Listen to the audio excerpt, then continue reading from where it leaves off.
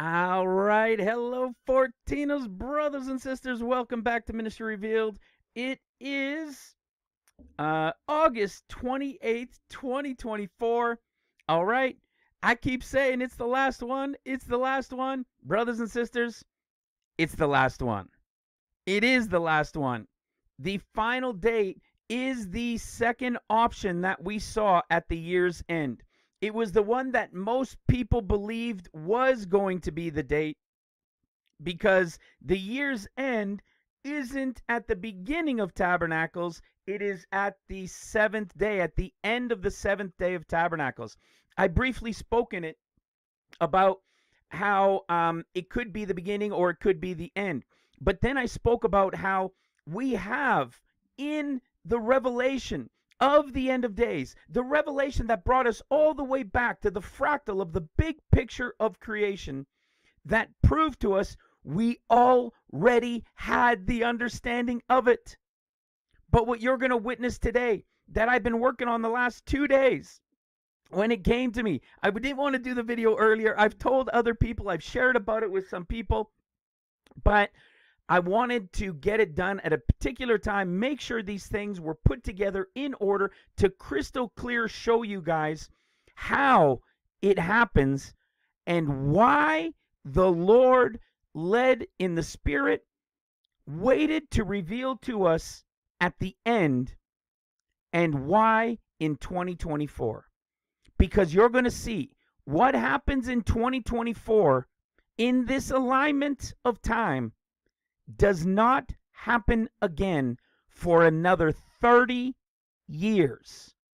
You'll remember, we'll talk about it a little bit as we get further into it, how this, we knew it teaching here, how I showed where the moon was off, and how this year, in the Hebrew month of Sivan, everything with the sun and the moon lines back up in order. Well, that was part of the revelation. Good thing I didn't end up deleting this video because of that, because it directly is connected, and I'm going to prove it to you with scripture. I'm going to prove it to you with the sun, moon, and stars. I'm going to take it all the way back to the creation, and you're going to see that the sun, and the moon are all where they were as it was in the beginning. That's the point, where it was in the beginning. You see, because in the beginning is where the end is.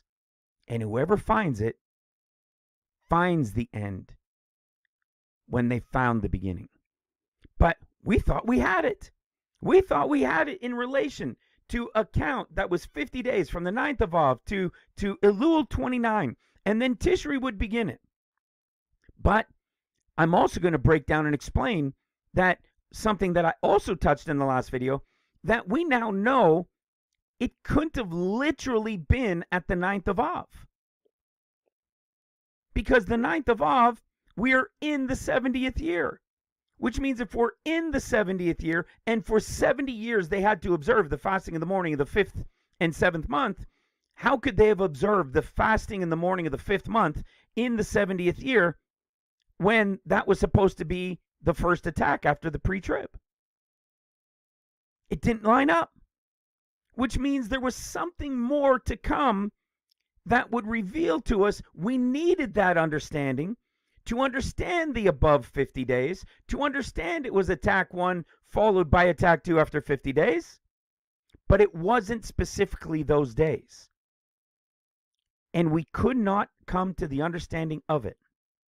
When we began to understand the revelation of Taurus in the 50 days and 14 years in the revelation of Taurus, had we been given the understanding in 2020, 2021, 22, 23, to what is going to be revealed here today, we would have never understood it. And as I was talking with our brother Mark today, he understood. It would have been thrown out. I would have disregarded it because it made no sense in any other year. But why waiting so late? Why do we have to wait to get past the 9th of Av and all these things before we can get to this understanding? Well, because on top of all of that, we needed the understanding of this last teaching to understand that Leah, the winter wheat, still goes into September. We needed to understand that the Lord God's year's end isn't New Year of Trees, isn't New Year of Animals, isn't the Nissan, right? The end of the year, and then Nissan 1, and then the end of Elul and Tishri 1. Are those all year's ends? Of course they are. They are all a year end. And even to the Lord, some of those are the year's end. But they are not specifically what the Lord in his word tells us is the year's end. That was the final piece. But had this come to be understood at any other year past in the 7 years we've been doing this, at any other year, it would have been disregarded, because in no other year for I don't know how many years back, I've only gone back a couple years back because the only thing that matters is going forward. It doesn't happen again for another 30 years. So brothers and sisters, get ready, hold tight. September 3rd, as we've spoken about, that 2nd to the 3rd is the end of the true 7th Sabbath.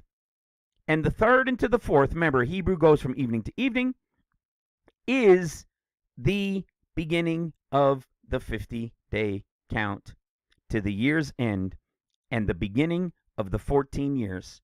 This is the end of all ends to the very tip-toe end of the 70th year count.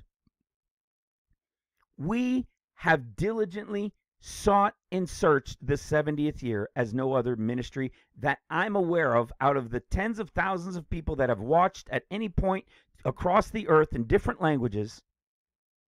We are the only ministry. Now, there might be other ministries, but we know that everybody stopped tracking and searching the 70th year understanding after 2017 into 2018.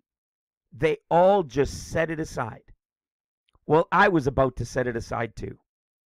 I was about to set it aside after the last one to the 15th of Av on the Hebrew calendar.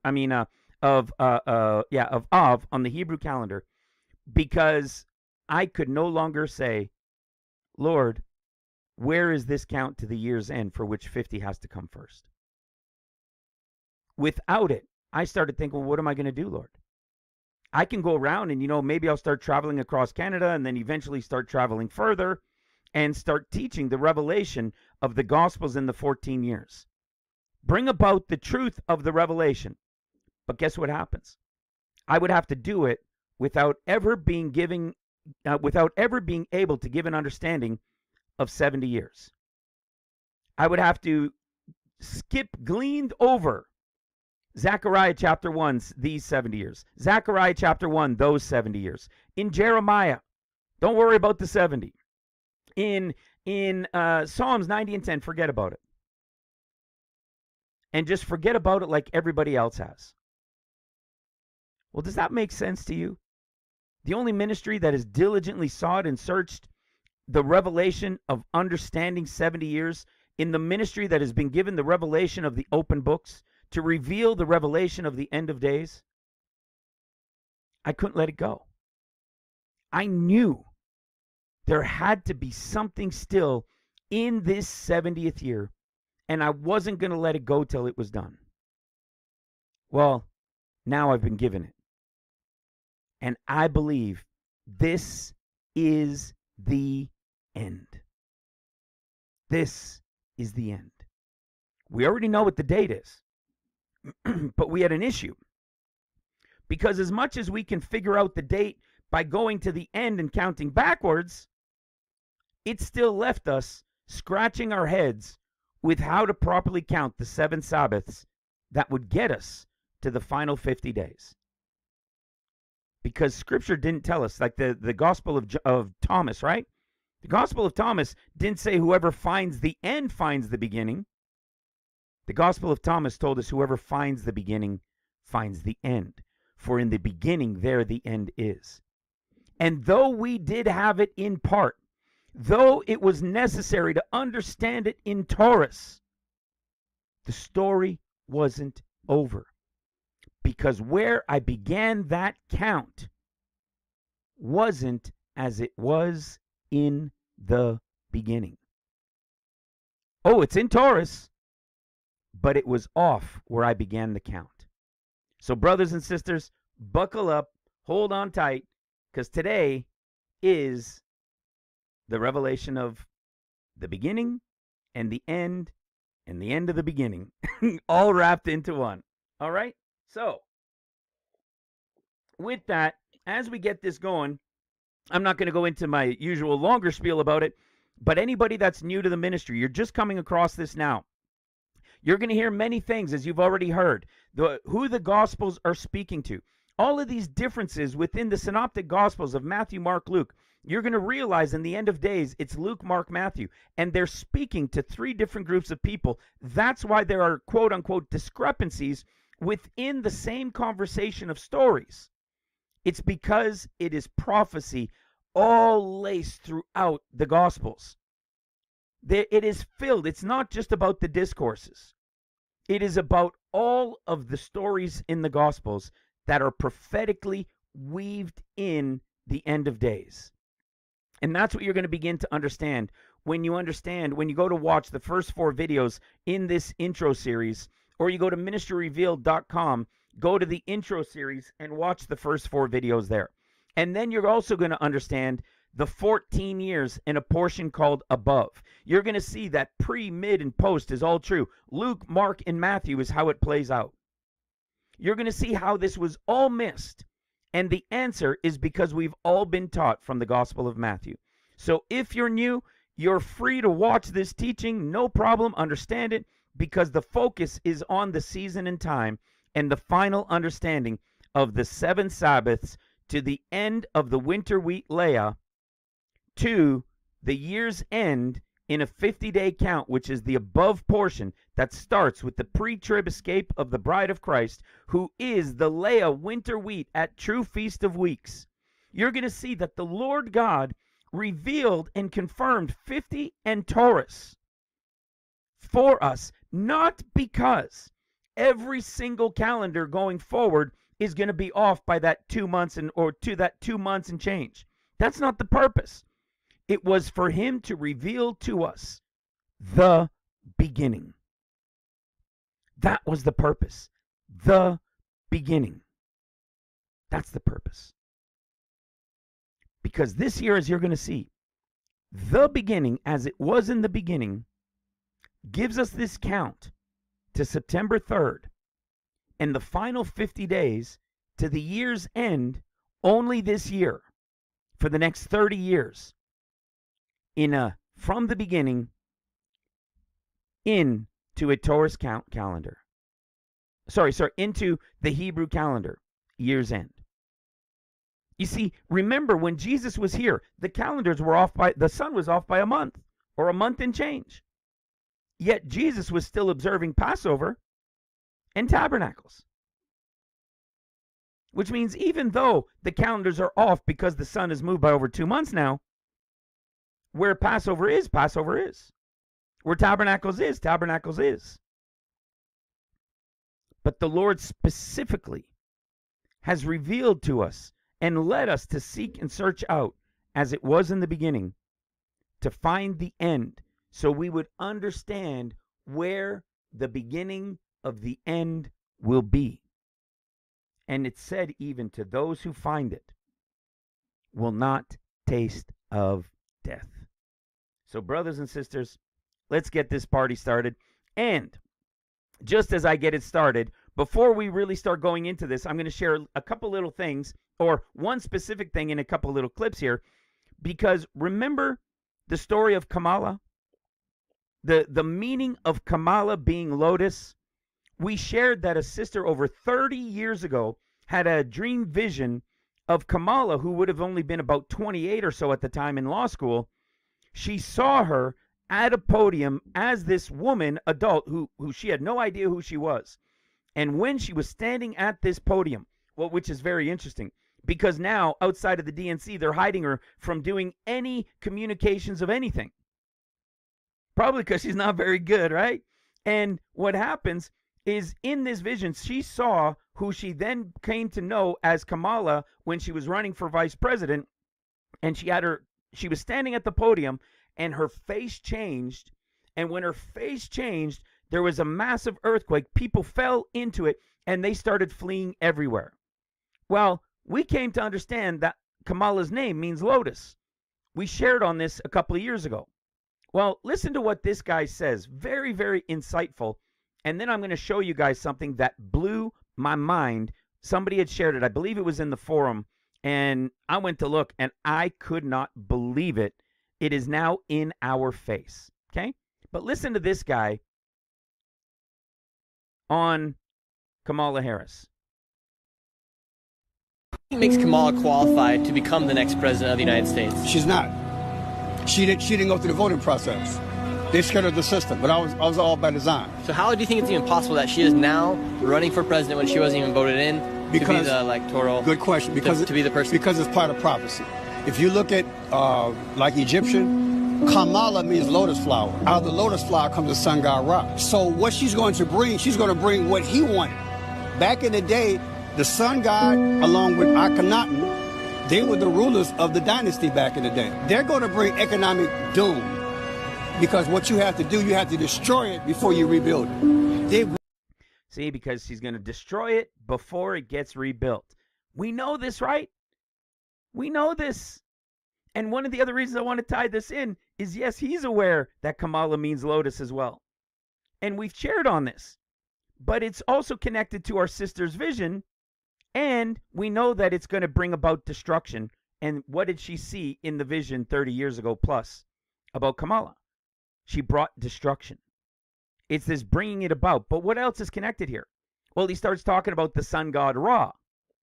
Okay? And what are we going to be talking about here? We're going to be talking about the sun and how the sun connected to the beginning of the year. Because the sun is for seasons. Now, of course, no, I'm not talking about the sun god Ra.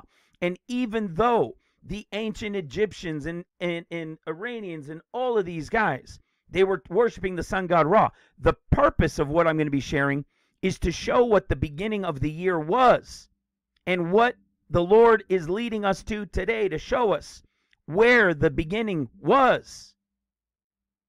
And it only happens this year for the next 30 years. So with this understanding that we've known about the lotus, right? Let's have another look at this. We shared it recently, but let's do a reminder.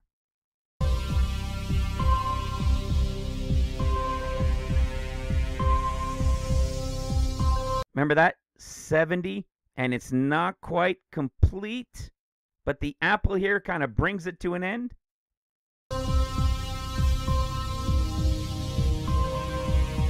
And up comes the lotus flower right near the end of 70. This was a big deal for us because everything begins 50 days before 70 ends, which we now know is the Lord God's year's end. And who has now come on the scene? Not voted in, placed on purpose, whose name Kamala means lotus? I mean, it is so blatantly obvious to those who are watching. It is so obvious how close we are. Let alone what's going on with Israel and Iran. That is going to happen exactly at the time it's supposed to happen, right after the pre-trib escape of the bride of Christ. Well, check this out. You ready for this? They now call her Lotus for POTUS. Lotus for POTUS everywhere. Everybody's decreeing and crying out, Lotus for POTUS. Check this out. They're wearing shirts, brothers and sisters. Lotus flower with the lotus for POTUS. Are you kidding me? Are you kidding me? The lotus is blooming. It is the blossoming of the lotus, who is Kamala, at the tail end of the 70th year. And what was I saying earlier? That we diligently continued to seek and search the revelation of 70 years I wouldn't give it up. It's not because of me. It is because of the Spirit who is leading this preparation of a group of people, this Elijah company of people being prepared in the revelation of Jesus Christ, so that when he comes to let them know that they're staying behind to serve him, they will be ready. They won't be surprised. They won't be shocked. They will have been prepared. I could have easily just not continued to search the 70 years over all these years. I can't explain why I just wanted to, why I continued to, except I knew within the revelation of prophecy that the 70 years ending is the end of 70, and the 14 years would then begin. We knew it. It's all throughout Scripture. And so even now, over this last week or two, when I felt like just saying, forget it, hang up the cleats, there's no more kicking the understanding of 70 years down the road anymore, it's over. The Spirit in me would not let me rest. There had to be something. There was still something more to the Lord God's year's end before the 70 years would come to an end and the 14 years would begin. We know the answer to 70 to 80. 70 to 80 is the 7 years of seals, the first 3 years of trumpets, then soon cut off. Soon is about 6 months, 3.5 years. Puts us at mid-trumpets. At mid-trumpets, Messiah is cut off. The temple has been rebuilt in the first 3.5 years of trumpets. Now he's cut off. And the we fly away, as we've revealed for years, is the Revelation 12:14, flying away into the wilderness. That has nothing to do with the pre-trib or mid-trib. It is the mid-portion of trumpet judgments. It is Matthew 24, when they flee away into the wilderness. As Revelation 12:14, on the wings of an eagle. And they're there for a time, and times, and half a time. Sorry, Leon and Mary Lou, I'll get back to you guys. They're just calling right now, which is very sweet because I only hear from them once every few months with a phone call, sometimes several months. So I'll get back to you guys. Sorry, a little side note. So we know that they fly away for the final 1 + 2 + a half is 3.5 years. This is the revelation of 14 years. We've known it for years. It has never changed. The only difficulty was the 70 years. Well, let me show you something, brothers and sisters. Let's go to our Shemitah year chart. Okay? We know from Leah that there are 7 easy years, we call them. It doesn't mean everybody's life was easy. Of course not. But compared to tribulation, these are the 7 easy years. Okay? This Shemitah, Sabbath year Shemitah count, was a count all the way back, that goes all the way back to the birth of Christ. It connects all the way back to his declaration of the Jubilee in Luke chapter 4. And we counted the Sabbaths to the Jubilees all the way through for over about 2,000 years. And when we did, the final Jubilee ended coming in 2038, 2039. So in these Shemitahs, we know that what? There's 7 years of seals, 7 years of trumpets. And that there were 7 easy years, like Jacob working for Leah, well, ending up getting Leah, but expecting Rachel. These are the 7 first easy years. And then we have what? 7 years of seals. And then we have 7 years of trumpets. And then the Jubilee. Well, the Jubilee has always been called what? The new beginning. The new beginning. It's always been referenced as the 8th day. You'll also remember from Deuteronomy, could have put that over there, in Deuteronomy chapter 16, the revelation of Deuteronomy to show the revelation of the final 7 years and 7 years for 14 years and the 15th year, which is also a picture of the big picture, which is 7-7-7-1 for 22 years, but we take out the 7 easy, and we have the 7 years of seals, 7 years of trumpets, and the new beginning for the Jubilee. Well, in Deuteronomy chapter 16, what did we understand from this? We know it's the revelation of 7-1-7. 3 times in a year, they're to present themselves to the Lord. Okay? We know that it starts with Feast of Weeks, which is Leah. Leah went first. It is the Feast of Weeks. But the Feast of Weeks begins its count on a date that we're not given a day for. And the 7 Sabbaths begin from that point at the date we don't know and end at a date we don't know. At no point is the Feast of First Fruits and the Feast of Weeks, at no point in Scripture are we given a date. But we are told to count from such time that you begin to put the sickle to the corn, which means wheat, because Feast of Weeks is wheat. Okay? And this is what we're going to get into, specifically clarify for this year.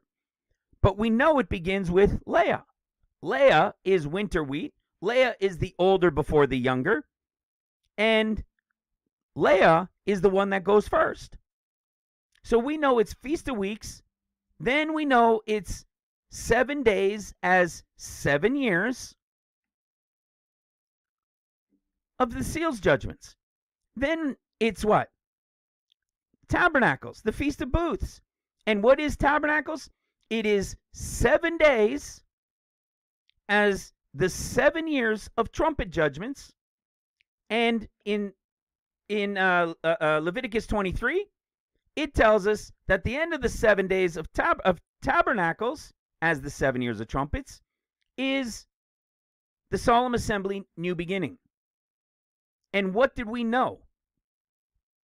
That the 7 years of seals, as the bread of affliction, as the 7 days of unleavened bread, it's actually 6 days, and then on the 7th day is the solemn assembly.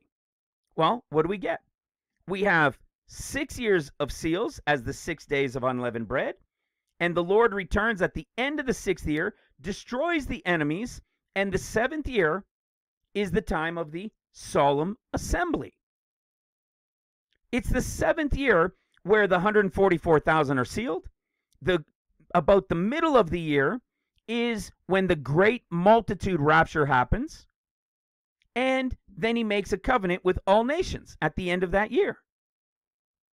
So you've got what? 6 days as 6 years, and the 7th day as the 7th year solemn assembly. Then you've got the 7 years of trumpet judgments, which are the 7 years of 7 days of tabernacles. In the 7 days as 7 years of tabernacles, guess what? There's no solemn assembly on the 7th day like there is for unleavened bread. Well, guess what? In the 7 years of tabernacles, or the 7 days of tabernacles as the 7 years of trumpet judgments, what happens? The Lord, after the city and the streets and the temple are rebuilt, he's cut off at the 10.5-year mark. Satan has his 2.5 years. And at the end of the 6th year, or the start of the 7th year, the Lord returns feet down, for as it was in Matthew's discourse, as it was in the days of Noah. So what's happening? He's going to bring about all of the destruction. He's going to go against Satan. He's going to bind Satan. The beast and the false prophet are going to be the first two cast into the lake of fire. And it's going to be the treading of the grapes. Which means what? Well, that certainly is no solemn assembly in the 7th year, like it is on the 7th day to the 7th year of seals, as it is to unleavened bread. So he's still bringing about all of the destruction of the enemies here. So for all the 7 days as 7 years, there's no solemn assembly yet. And what does Leviticus chapter 23 tell us after the 7 days of tabernacles? The 8th day is the solemn assembly, and the 8th day is called what? The new beginning. So do you understand what this is already showing us in what we knew for years now? That the end of the 14 years at the end of it, because the 14th year of tribulation, or the 7th year of trumpet judgments, represents what? It represents the 7th day of tabernacles. 7 days as 7 years. The 7th day of tabernacles represents what? The end of tribulation. And the 8th day of tabernacles represents the new beginning as the Jubilee. We already had the understanding in the revelations of years to the days of unleavened bread and tabernacles, which we've known for a long time now, that the last day, the end of the 14th year, the end of tribulation, is a picture of the last day of tabernacles, the 7th day of tabernacles, and when it is over as the year's end, as we're talking about today, in the picture of the 14 years or the 21-year big picture of tribulation, the end of the 7th year is the end of tribulation, like the end of the 7th day of tabernacles is the year's end. Well, you know what? It gets even crazier than that. Remember the whole story of the fractal? Remember the story of the fractal? The story of the fractal is in the beginning, okay? In the beginning. Genesis chapter 1, verse 1 and 2 are called gap theory. We know from the story of the end of days, from the story of Jacob with Leah and Rachel and the cattle and so forth, that what's really happened is that gap theory is a picture of the first 7 days of creation, which to the Lord God, they would have been like 7 days. If we were there in time, they would have been in the dimension of time like 7,000 years. But we're only given 2 verses. And those 2 verses, it's like Jesus was so excited to create. When he was creating that spirit portion, when he was creating that time, he was so excited. And all we get in the story is 2 verses. But we know that they're the portion of the sons of God, right? Because the Spirit of God was there. Just like Romans.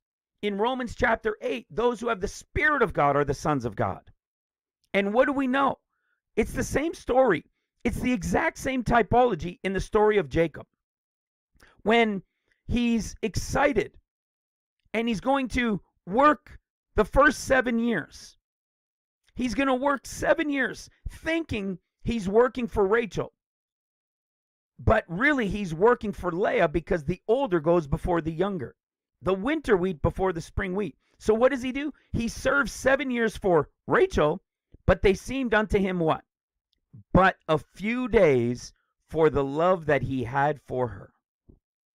So just like the creation of the gap theory, where we're only given 2 verses for this entire thing, which to the Lord would have been 7 days, but to us in the dimension of time would have seemed as 7,000 years. It's the story of Jacob. They were like 7 years, like the end of days 7 years, the easy ones we call them, but they flew by like days because he was so excited. Well, in the end of days, what do those days represent? They represent the final 50 before the end of 70. Because then you've got what? Then you've got the 7 years of seals. Not only are they a picture of unleavened bread's days, but what also are they a picture of? They're now the picture of Genesis chapter 1, the 7 days of creation. That's why, as you guys know, from 2 Peter 3:8, don't be ignorant, Paul says, of this, or Peter, don't be ignorant of this one thing, that one day is with the Lord as 1,000 years, comma, and 1,000 years is as a day. Which means those days of creation in Genesis 1, those 7 days, are all one day to the Lord. But if we were there in the dimension of time, they would have all been as 7,000 years to us, as 1,000 years each. So what are we seeing in this picture? You're seeing this picture build up, right? There's the first 7 that flew by like days. They were the gap theory, the spirit portion. And then we're in the 7 days of creation, which to the Lord God would have been days, but to us, if we were there in the time dimension, would have been as 7,000 years.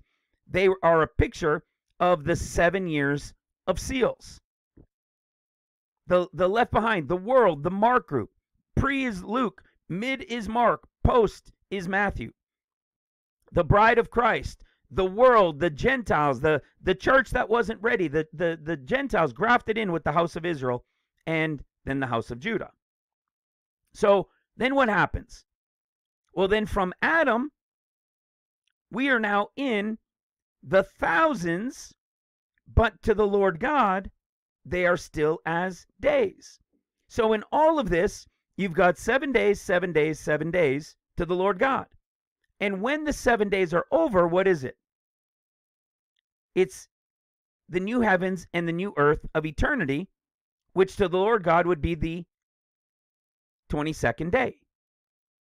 But to us, here we are living in the thousands, and we're approaching the end of the 6,000th, and that would have been what? 7,000, 7,000, 6,000, and then the millennial reign, 7,000. What happens after the millennial reign? The new beginning. So what we're seeing is the end of days picture of 7 easy years for Luke, and then the bride goes. 7 years of seals, solemn assembly in the 7th year, and then 7 years of trumpets. And when the 7 years are over, you have the millennial reign, which is a picture of what? It's a picture of tabernacles. The 7 years of trumpet judgments are the 7 days of tabernacles, as I just showed you. So what do you think they represent in the big picture? To the Lord God, they're the 7 days of tabernacles. But in the 1,000 years, look, we're coming to the end of 20,000 years, but to the Lord God, they were all days. So we're living in the time of tabernacles to the Lord God. And when it's over, it's the new beginning, the 22nd thousandth year. But in a tabernacles count of days or years, it's 7 and then the 8th day of eternity, which is new beginning. Do you understand what I'm saying? Do you understand how everything is a fractal? The year, the days, the thousands, the years of the end of days, everything is a fractal picture of the whole story. And in every single one of them, we have understood that the 14th year is a picture of the 7th day of tabernacles. And when it ends, it's the end of tabernacles and the end of tribulation, and the 8th day is the new beginning of the Jubilee. Which means all these years that we have had this revelation and these understandings, the end was always at the end of the 7th day of tabernacles. And the new beginning was always the 8th day of tabernacles to the Lord God. It has been here in our revelations the entire storyline through. Isn't that mind-blowing? I was just, what? That's why in Deuteronomy 16, when the revelation was finally revealed in the understanding of 3 times a year to the Lord, I was in awe when I understood that Feast of Weeks was first, and it's only a 1-day event, but there's a 7-day wedding with it. And then we had what? 7, which was 6 and 1, and then 7, which was 7, and then the 8th day. It was the understanding that we knew for years. And then in the last teaching, I showed you that the solemn assembly is only mentioned twice with the feasts. One of them is in the 7th day, just like the 7th year of seals. And the other one is in Leviticus chapter 23, which is on the 8th day of Tabernacles. The 8th day of Tabernacles is the other solemn assembly in the feast days. It's literally when the great multitude rapture will happen in the 7th year as the type of 7 days, and will be when they're brought back from the wilderness after the 14th year, because they were taken at mid-trumpets for a time, end time, and half a time, which means it'll be after the 14th year of tribulation, at the solemn assembly of the Jubilee on the great 8th day. We have already known. This is why, having finally come to the understanding that the Lord God's year's end is the last day of Tabernacles, and the 8th day of Tabernacles is the new beginning, was so powerful because it was already in all of our charts. It was already in all of the discussions we've had over this time in relation to what we knew about unleavened bread and tabernacles to seals and trumpets. So you want to talk about a confirmation in this realization, this understanding that this is the year's end and this is the new beginning, which will be the start of the 14 years? Well, guess what happens when we go in reverse 50 days? Now remember, the Jewish calendar goes from here to here, okay? But we're just saying right here because of where the number is, okay? This is the beginning of the 50 days. Before this 50 days begins, whether sunset to sunset or whether it's sunrise to sunrise, this begins the 50 days, which means just before, right as the 50 days is about to start, somewhere in here, whether evening to evening or whether sunrise to sunrise, the bride of Christ is gone in this time frame. In fact, because the moon might be off, don't worry about the moon. You're going to understand this in a moment. We can even say, let's look in here, okay? Let's be comfortable. Let's keep watch. This is the time frame. Am I telling you, thus saith the Lord? No, I still haven't received the thus saith the Lord ever in this ministry. But I have been blessed with the revelation of understanding through the leading of the Spirit. And this is the final 50-day count to a year's end that we have, you can say, secretly, unknowingly understood for years, now having come to clarity. And all we did was say we needed to find the year's end, and we counted 50 days going back. But you know what happened when we did that, right? We had an issue. Sure, it was great. We found the year's end. We know that the Feast of Weeks and the Feast of Ingathering can't be together. It was that you would observe the Feast of the First Fruits of the Wheat Harvest, and separately observe the Feast of Ingathering at the year's end. The Feast of Ingathering isn't ours. It's not for us. The Feast of Weeks of the First Fruits of the Wheat Harvest, that is for us. That is the Leah group. That is the one that goes right as the 50 days is about to start.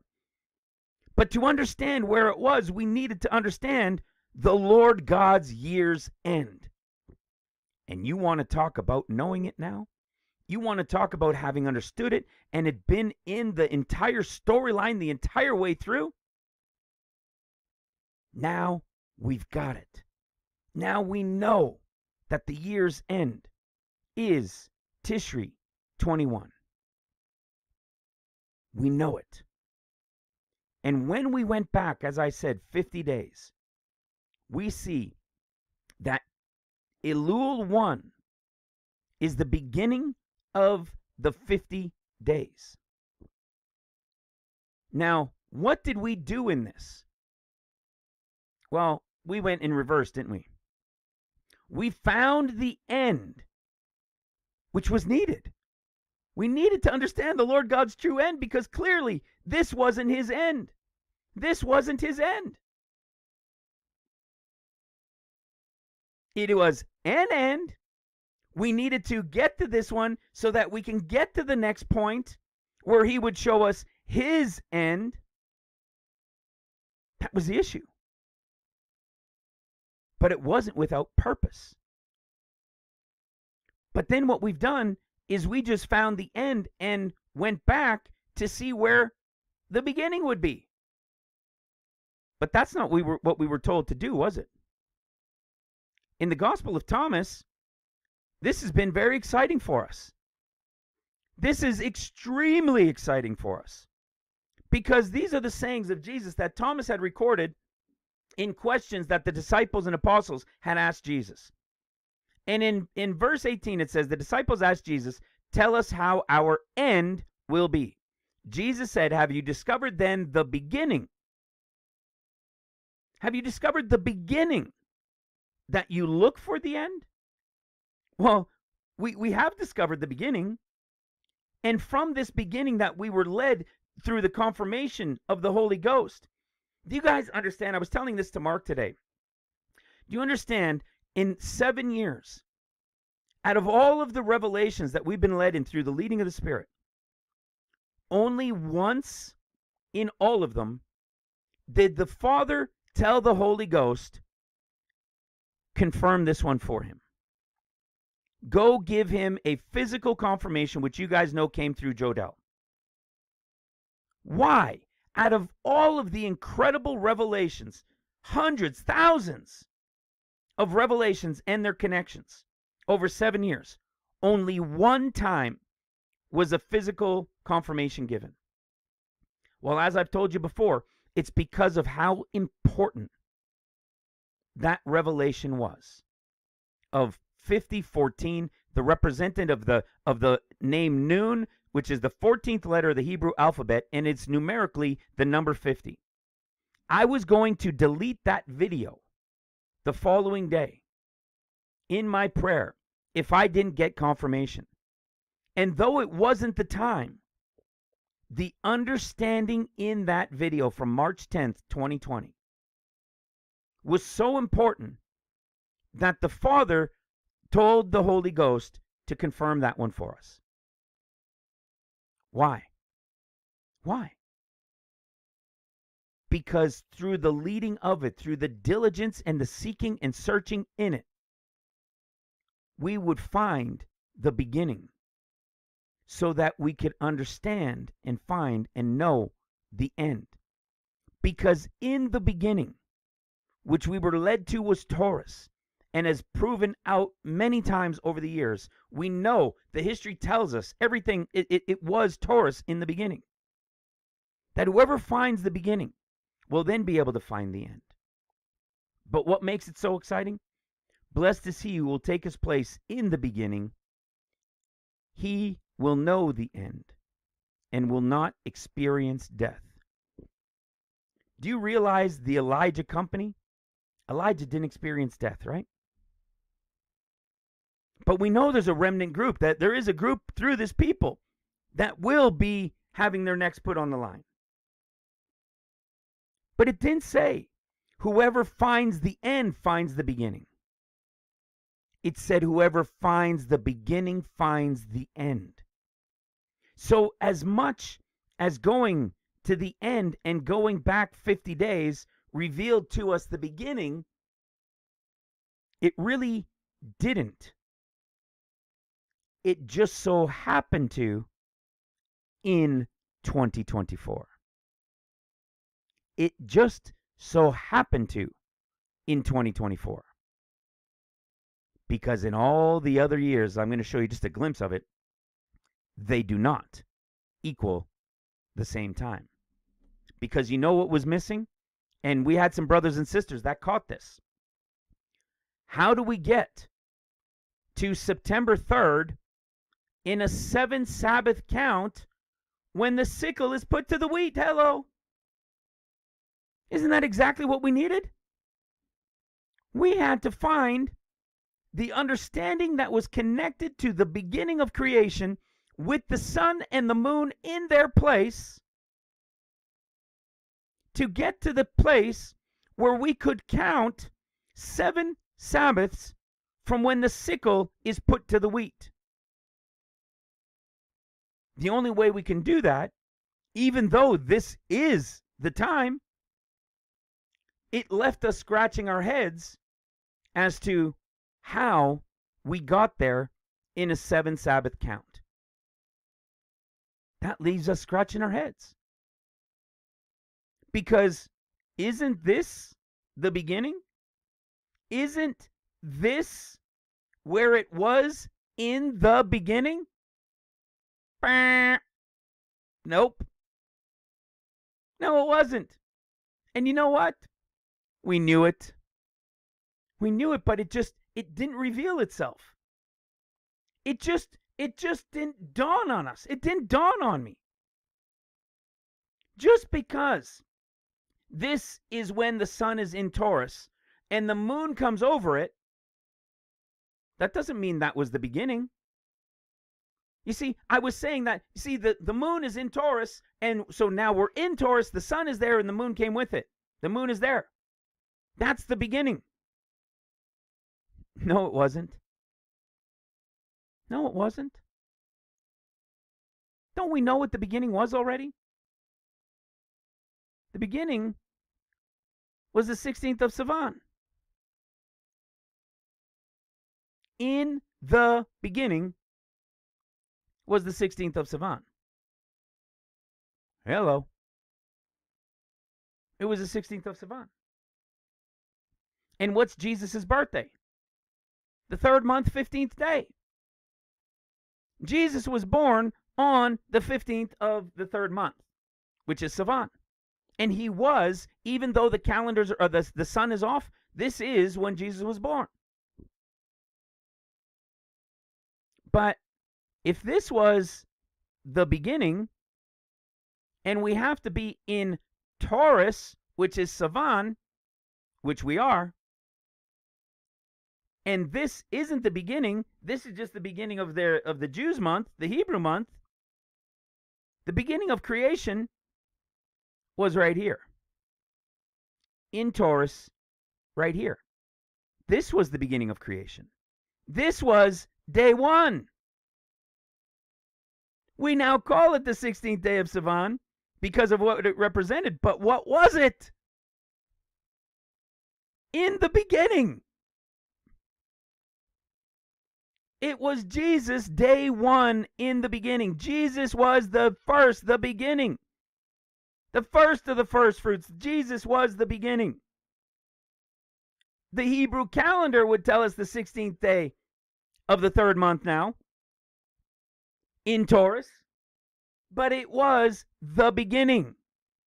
There's no verses before in the beginning. This was the beginning. Well, what's the 15th of Sivan? The 15th of Sivan, which goes from here to here, is, of course, Jesus' birthday.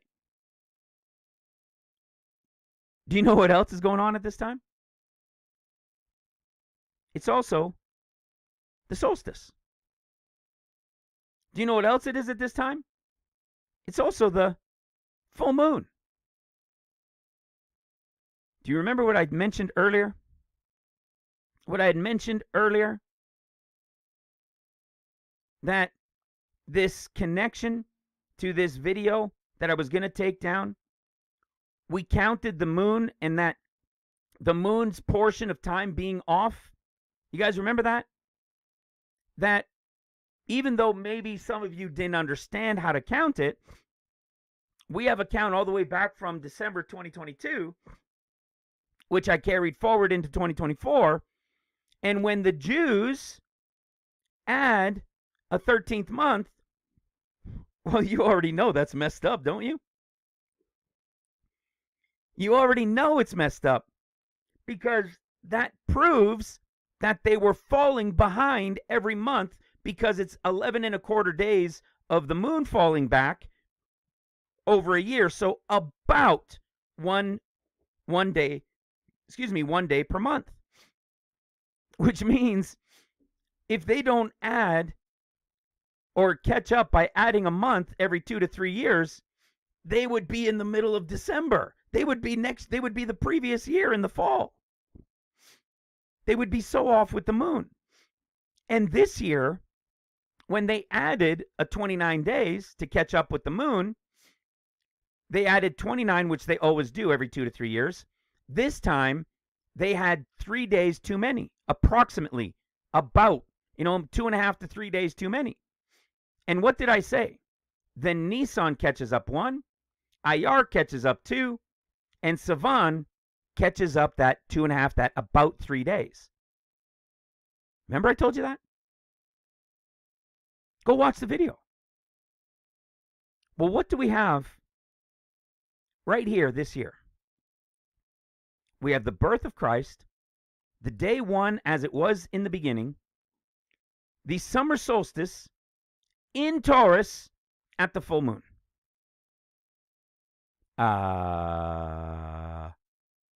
Can you say hello?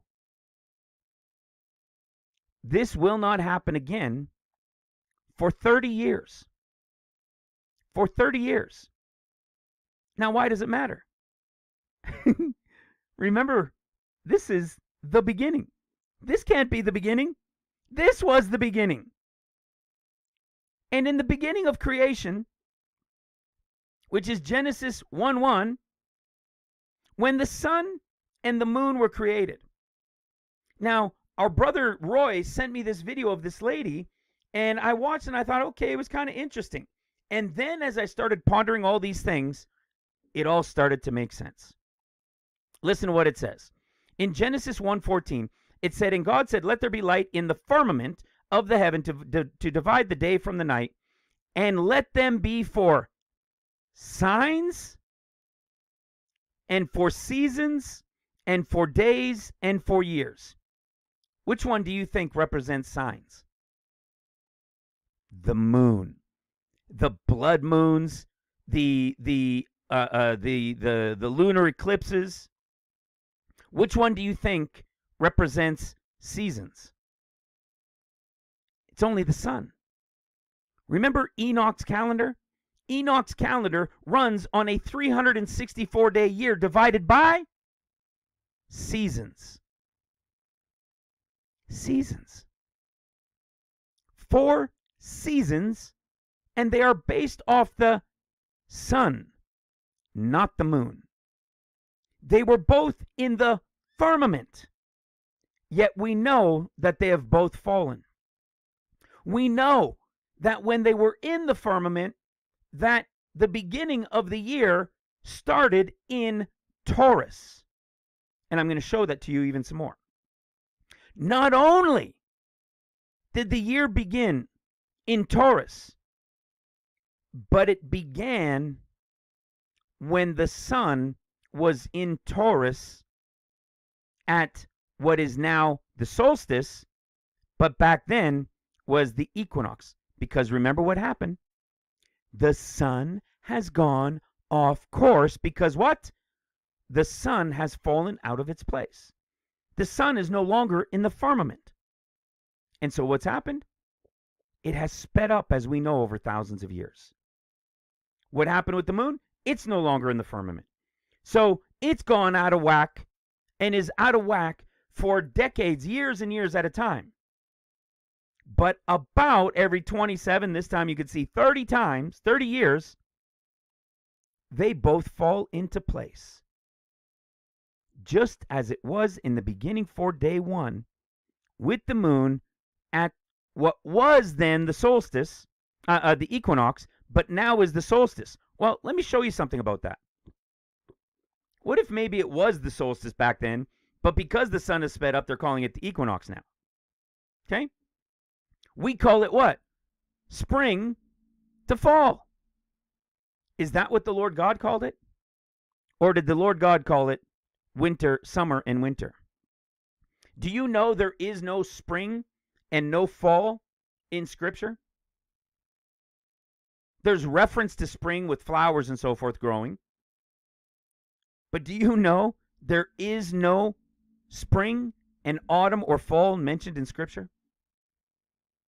All of it is summer and winter. And it is probably that where spring is now to the end of fall, that all of that is summer. But what was it before? As you guys all know, it began in Taurus.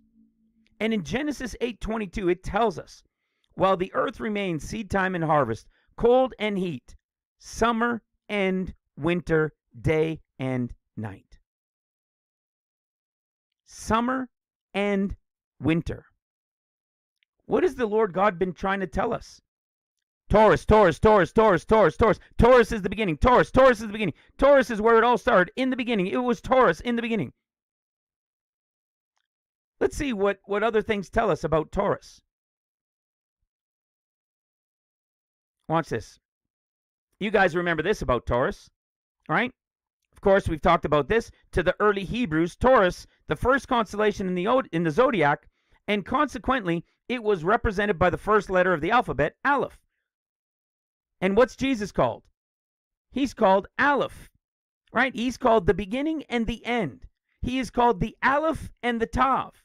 So in Taurus, he was the beginning, and in Taurus, the beginning is right here. Not right here.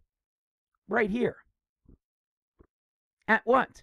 What was the quote-unquote spring, which it should be summer, equinox? It is now what?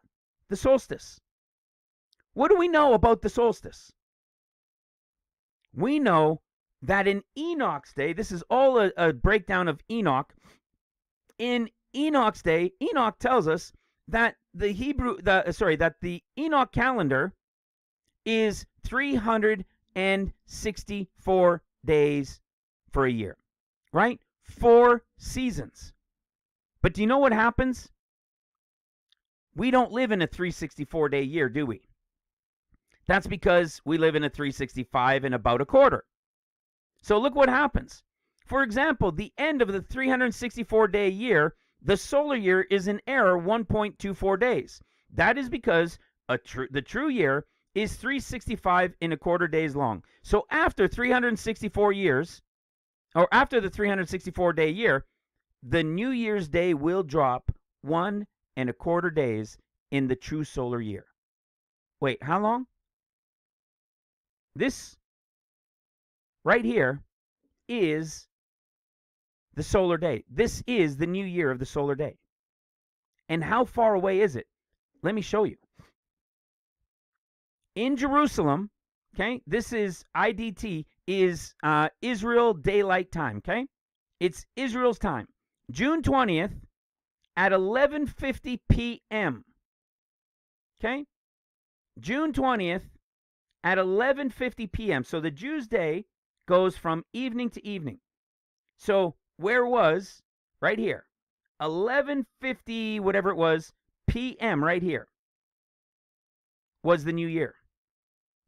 But in the new year, what happens? Well, it was also what? It was also connected to Jesus' birthday. But what happens? Well, it's 365 and a quarter, not 364. So there's a what? About a day and a quarter approximately that gets dropped. So what would we call it? We can't just drop it. So what would it be called? It would be called day zero. Like Jesus' birth, the beginning. Okay? It's like Jesus' birth. So where is day one? Right here. Well, of course it's right there. It's exactly as it was in the beginning. Taurus, right here. And so what do we have? With having to make up that 1 day and a quarter because of a solar year, it now becomes day zero, and the 16th of Sivan is now day one. So remember, the sun is where it should be, as it was in the beginning. On the day it was in the beginning, for day 1 in Taurus, and so is the moon. So is the moon. Remember, that was that teaching 2-3 teachings ago. This is the evidence.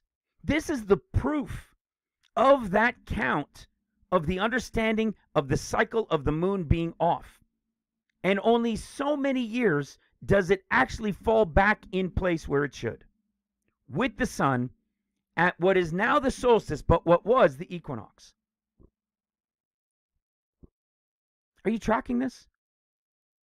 So we have the beginning and the sun and the moon. Well, what moon do we have? We have the full moon. Now, I'm not going to go down the rabbit trail of what this is telling us, but we have the full moon, which is June 22nd at 4:07 p.m. So where is that? Remember what I said the difference was? About a day and a quarter. So where's day 1? The 16th of Sivan. Day 1, exactly as it was in the beginning of creation. Do you know that when the sun and the moon were created, do you think, now of course the sun was full because it was always full, but do you think when the Lord spoke the sun and the moon into existence, do you think the moon was dark moon? He speaks the moon into existence and nothing's there? Does that make any sense to anybody? He speaks these 2 great lights into existence. And as he speaks these 2 great lights into existence, one of them was turned off. Of course not. Which means at the creation of the sun and the moon, the sun obviously was shining bright, and so was the moon. Which means what? Which means in the beginning, at the time of the sun in its position in Taurus, the moon was also full. Boom, baby. Did you hear that? In Taurus, in the beginning, the sun and the moon full on day 1 of creation. Are you understanding what I'm getting at? Well, if not, don't worry. I'm going to tell you what the story is now. This, Sivan 16, on the Hebrew calendar and on the Gregorian calendar of June 22nd, yes, it goes from 15 to 16, or the 21st to the 22nd for the Jews. But remember, it may go morning to morning. Okay? This is what we've been talking about for a month now. We now know where day 1 of creation is. We know that there is a day 0 because of the 365 and the quarter from a 364 calendar. Now, guess what happens? This is day 1 of the year. Remember this with Taurus? Well, let's have a read. Taurus marked the point of the vernal summer equinox in the Calithotic in the Bronze Age from 4 BC to 1700 BC. Wait, what? Taurus marked the vernal equinox spring. They began their year at the equinox in Taurus. That was the beginning of the year. Oh, let's go a little bit further, right? Remember the ancient Egyptians? This is what we were talking about. Why were they always observing the bull? Well, because they were worshiping the sun instead of the true God. But the sun was in its proper place, right?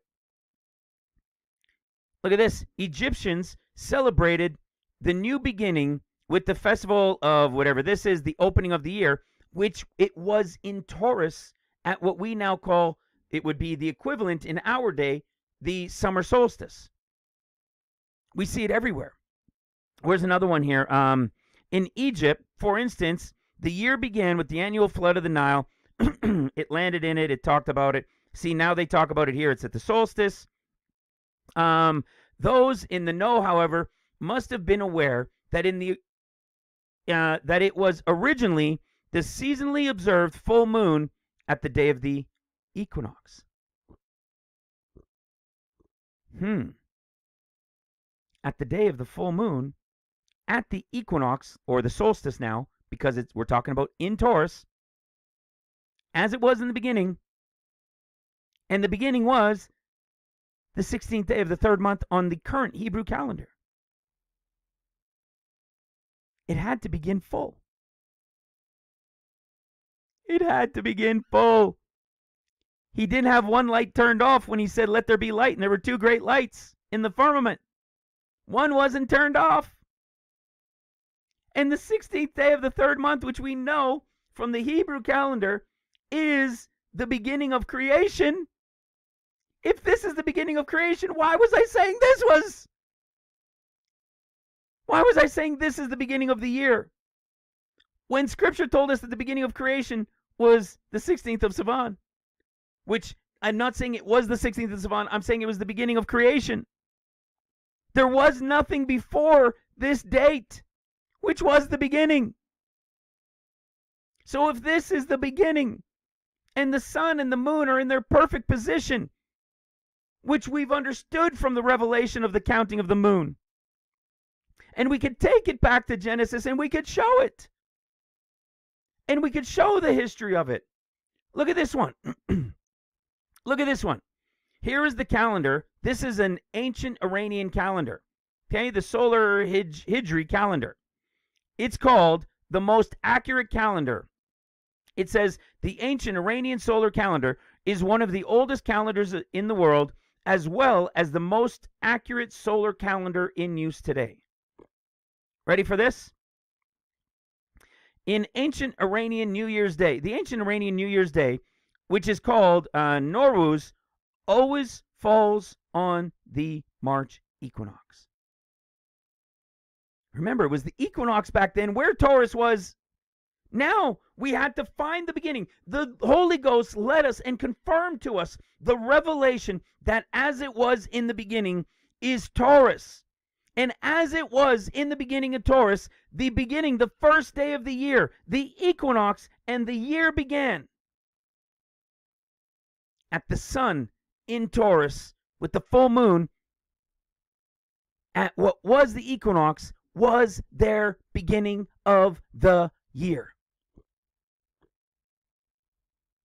I was calling this the beginning because it was when it was when the sun entered Taurus.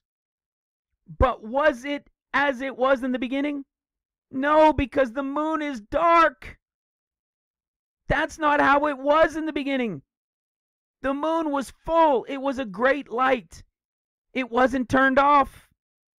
And we even know, do you get it? In the beginning. There is nothing before in the beginning. And we know that this was the representation of in the beginning. So if nothing was before this, how could this have been the beginning if this was in the beginning?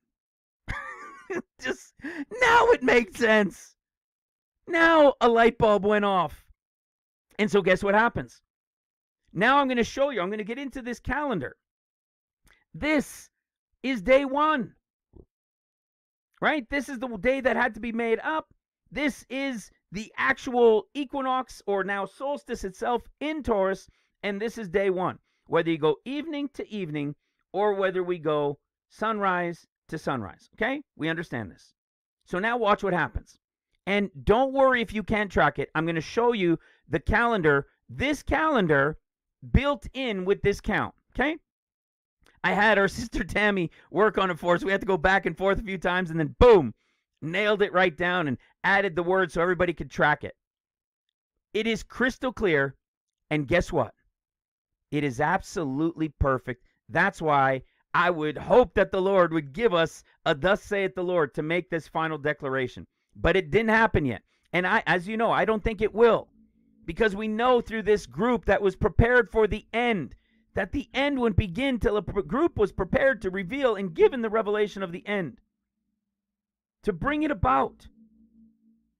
And in this group, they were not given a thus saith the Lord. The Lord God didn't give dreams, didn't give visions, didn't give audibles to this group as the one leading the group through which the revelation came.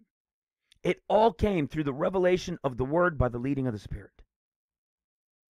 So I would love, thus saith the Lord, to give that one final, thus saith the Lord, or as you guys know, our brother John from 7 years ago show up again right at the tail end of this. I would be pumped, and I would let you guys know right away. If you see another teaching come up, and it's just like a few minutes long, you might want to get excited and hold on to your seats, because that's what it will be. Okay? I'm hopeful for it. I'm prayerful for it, but I'm not expectant, if I could put it that way. So now watch what happens. And don't worry, I'm going to show you this way, but then I'm going to show it to you crystal clearly on a calendar. This is day 1. I keep shaking my head. I just want to smack myself in the head. Because knowing this is day 1, and there was nothing before it in the beginning, why would I have thought this was the beginning? Ah! You see, but this is why I take it back to what I had said at the beginning.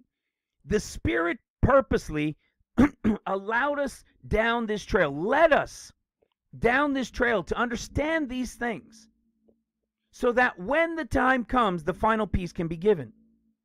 Because had it been in any other year, as I'm going to show you, it would have never added up, and I would have disregarded it.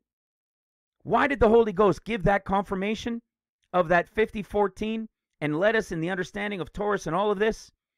Because had I not got a confirmation on that teaching, I would have deleted that video and disregarded the whole thing.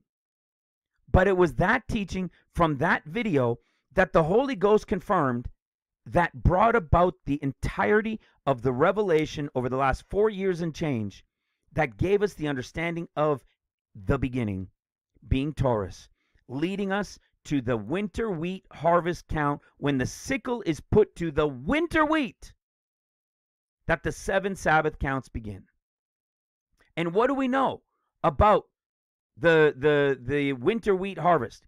It literally began late May for some, and for others, it even went to starting into late July. It's generally always in Sivan. Okay? Or sorry, in the Gregorian calendar month of June. Okay? Which you could also say is generally always in Sivan as well. Well, I want you to notice something. It still is Sivan to the first week of July, to the end of the first week of July. It's still Sivan. The question was, if this isn't where the count begins and it starts here, where's the count, Lord? How can we go from the end this year of Tabernacles and come to a count of 50 days that starts right here, and this be the end of the 7th Sabbath? How could that be in a count that we would be doing from early July, when it equals nothing in our understanding of as it was in the beginning? Now we know where the beginning was. This was not the beginning. This was the beginning. And now watch what happens. 1, 2, 3, 4, 5, 6, 7, 8, 9, 10, 11, 12, 13, 14. This is Passover. Now remember, this count, as I've said many times over the last several months, this count of understanding the beginning was so that we could understand the beginning to understand the end. For in the beginning, there the end is. But it will still play out over the coming years, where the sun is off course, because that's where these things are taking place. Remember when Christ was here. He was born on the 3rd day, 15th month, with the sun being off by a month. A month and change. He did observe Passover. We have Passover in the New Testament and tabernacles in the New Testament. though it was off by a month and change. They still observed them at those times, which means the observations of the times of Passover and Tabernacles and of those things are going to happen on those dates on the Hebrew calendar. But for the pre-trib remnant group being prepared to understand in this group the beginning to find the end, for in the beginning there the end is, would be revealed to this group. And that end, that beginning, I should say, that beginning will reveal to us what?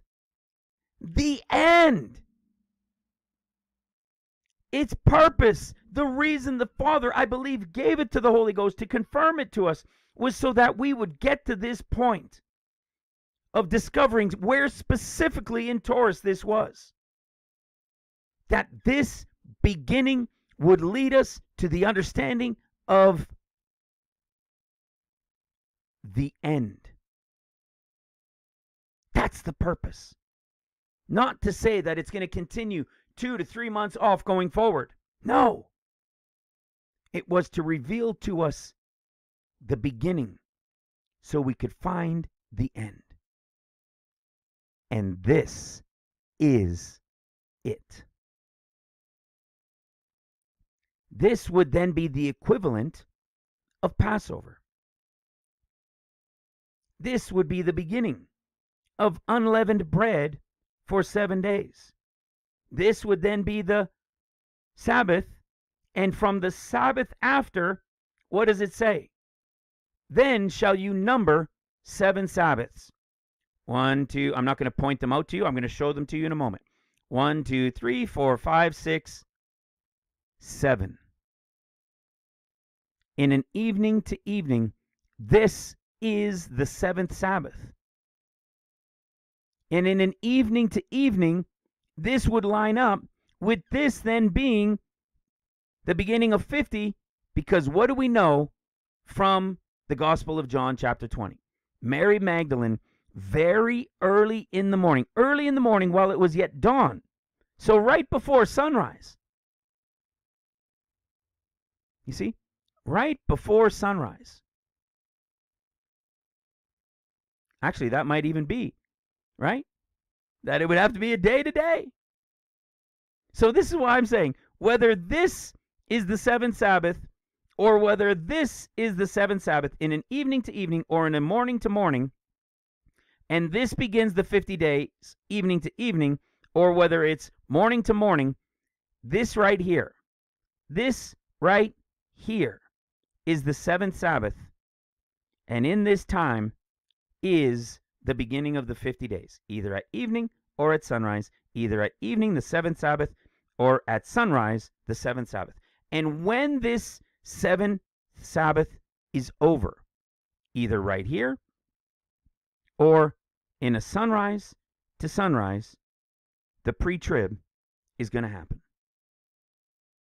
Which means the pre-trib is right in here.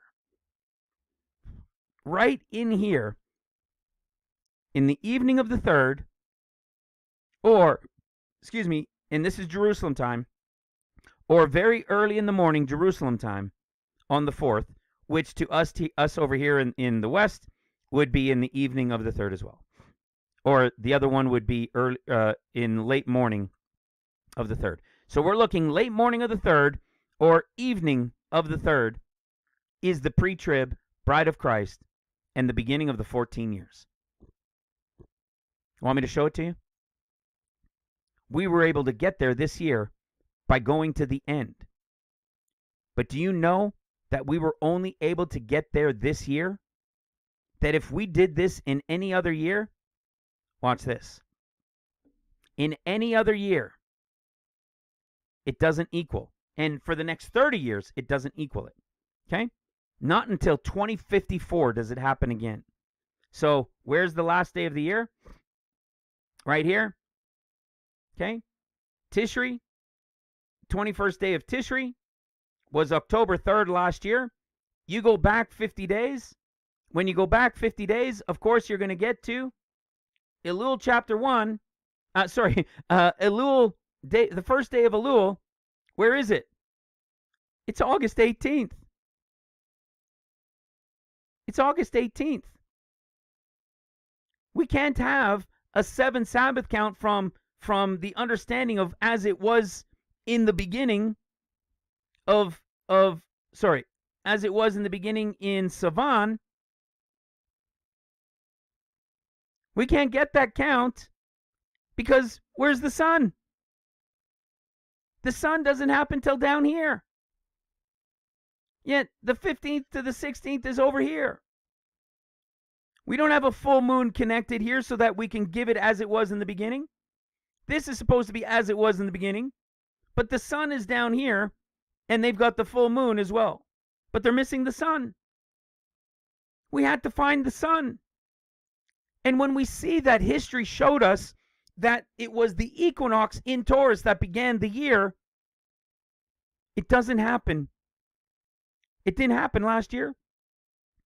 It doesn't happen for 30 more years, except for 2024.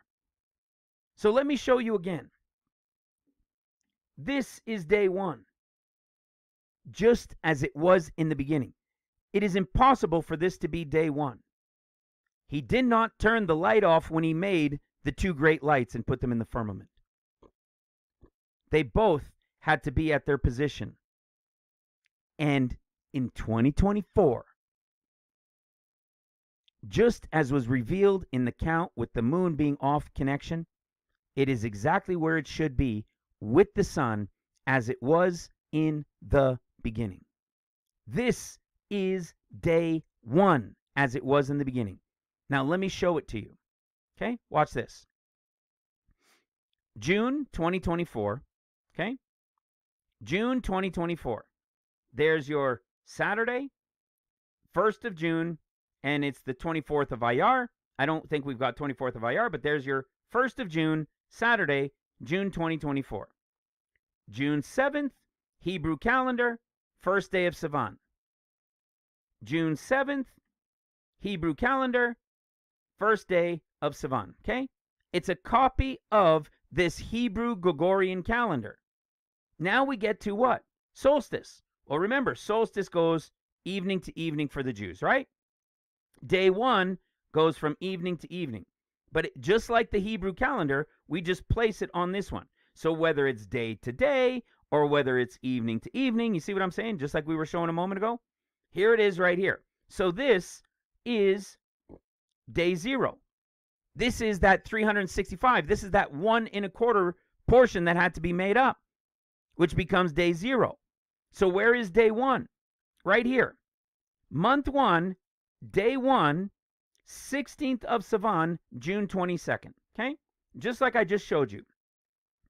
June 22nd, 16th of Sivan, in June 2024, 22nd, 16th of Sivan, the beginning. Okay?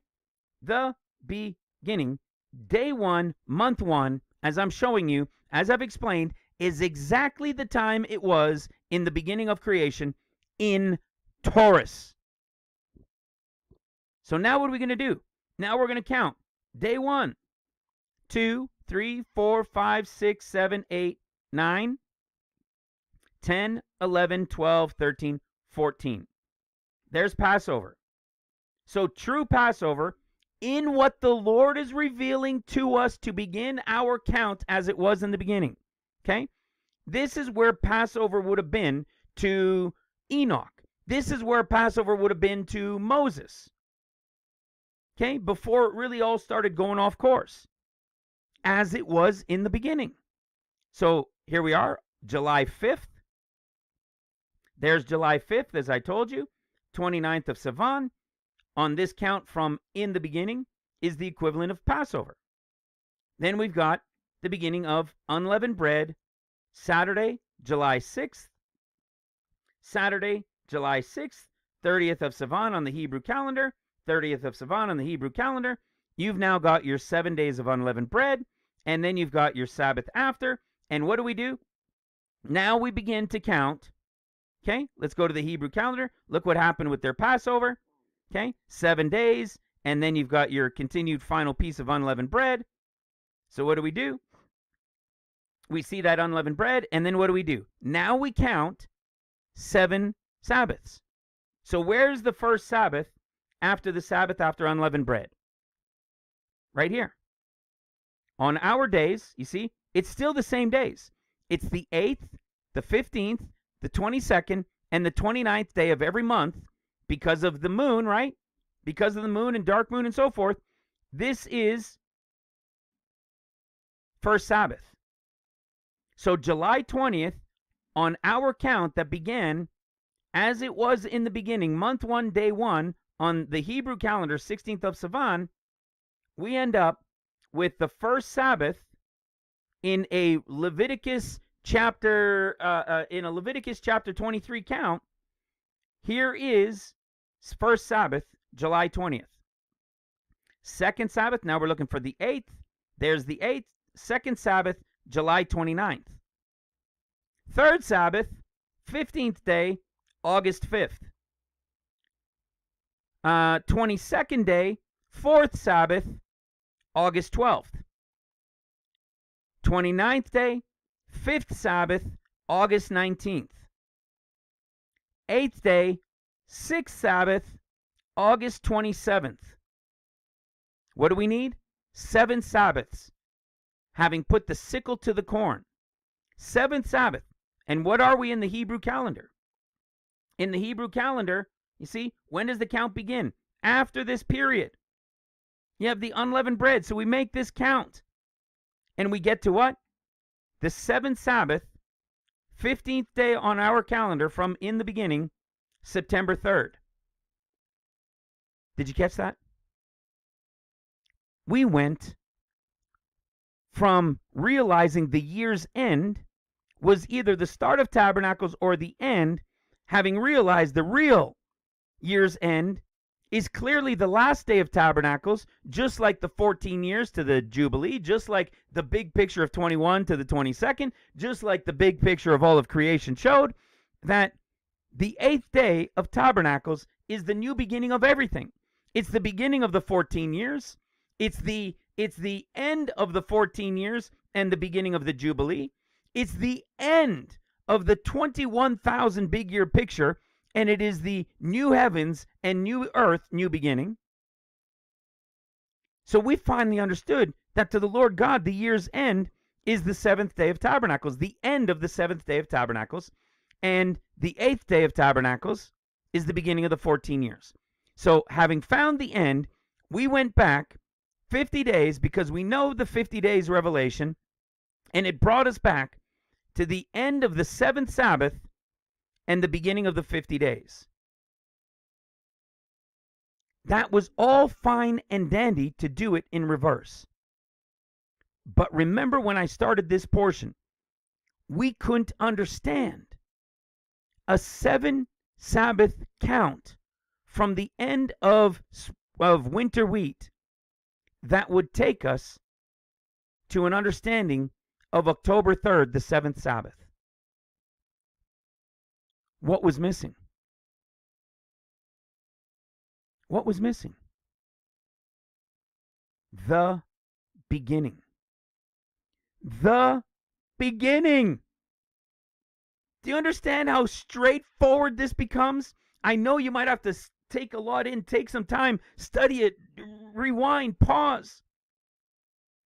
What comes before in the beginning? Nothing. There's nothing. There was nothing before in the beginning. Jesus is the beginning. So how could this have been the beginning that I was looking to count? When in the beginning, the moon was on with the sun. And this was also the beginning of creation with Christ. There was nothing before this in all of creation, which means what? This, on the current Hebrew calendar, in the beginning of creation, was the beginning. This was day 1, month 1. It was the beginning, but it is now the 16th day of the 3rd month on the Hebrew calendar. So all I have done is said, this is like saying day 1, month 1. It's like going back here and saying on the Hebrew calendar, day 1, month 1. You see, some of you are already catching it. I'm not going down this trail. But they call this day 1, month 1. The reality was, in history, it was at the beginning of creation. And when the sun and the moon were created, they were at their position in the ecliptic at the equinox, which is now the solstice for Taurus. And it was a full moon. Whoa. Whoa. And all I did was say day 1, month 1, like it was in creation. And I counted the days on our calendar with the Hebrew calendar so that we could keep track of these things so nobody's getting lost. And all I did was start counting the days. That's all I did. I don't know what triggered this. Something with the sun triggered this for me. And that's why I say it was spirit-led, because I can't even recall what it was. Because I knew we had it from the end, but we had to find it from the beginning. So it was something to do with the beginning that urged me in this connection with the sun. And then I realized the moon. And so when I did, all I did was started counting the days, like day 1, month 1. And found where Passover would have been, unleavened bread, where the 7 Sabbaths, where then the count begins. And there's your first Sabbath. And then counted them as we do, the 8th, the 29th, 8th, 15, 29, 8, 15, 20. And did it as we always do. There's month 2, day 1. And continued the count. Just continued the count, as we have always done on the Hebrew calendar, which we already knew was off, and knew that on the 15th to the 16th this year, both the sun and the moon had fallen back in line, as I told you in that video, as it was in creation. Do you realize? This is what blows me away. Because do you realize when I was explaining that to you in this teaching, and I was showing it to you, I explained it to you, I said that in Sivan, in the Hebrew month of Sivan, it all gets caught up again? And what did I say? As it was in the beginning. Well, do you know what it was in the beginning? 2 great lights. The moon wasn't turned off, the moon was turned on. Which means, in the beginning, there was nothing before it, and within it, with the sun and the moon being in their place as they were in the proper position, it had to be what? I explained it was right here. But you know what? It didn't even dawn on me? That it was also the full moon. So in the place where I said the moon and the sun would be as they were in creation, in Taurus, where they were supposed to be, I was talking about the sun and the moon being in their proper place in Taurus. But when I did, it hadn't even dawned on me that not only were they in their proper place, but the moon was full like it was supposed to be. This is bananas. This is a count that, had we not, in the last teaching, figured out the year's end and been able to prove it with Scripture and prove it with the revelation of the fractals and the 14 years and when it ends, and that it was Deuteronomy, and when it's over, it's the 8th day, which proves the year's end, the end of the 14th year to the new beginning. Had that not been proven out in the last video and given us a count back to here, I would have never been able to say, wait a second, how on earth is it possible that September 3rd ends up being the seventh Sabbath. The Lord will always answer our requests when we diligently seek and search Him out. This was something that we have known to understand for years. And suddenly, we were just to cast it aside and say, meh, whatever. It's just here, that's all. It's just here because somewhere in here is where the 7 Sabbaths count. That's all. Really?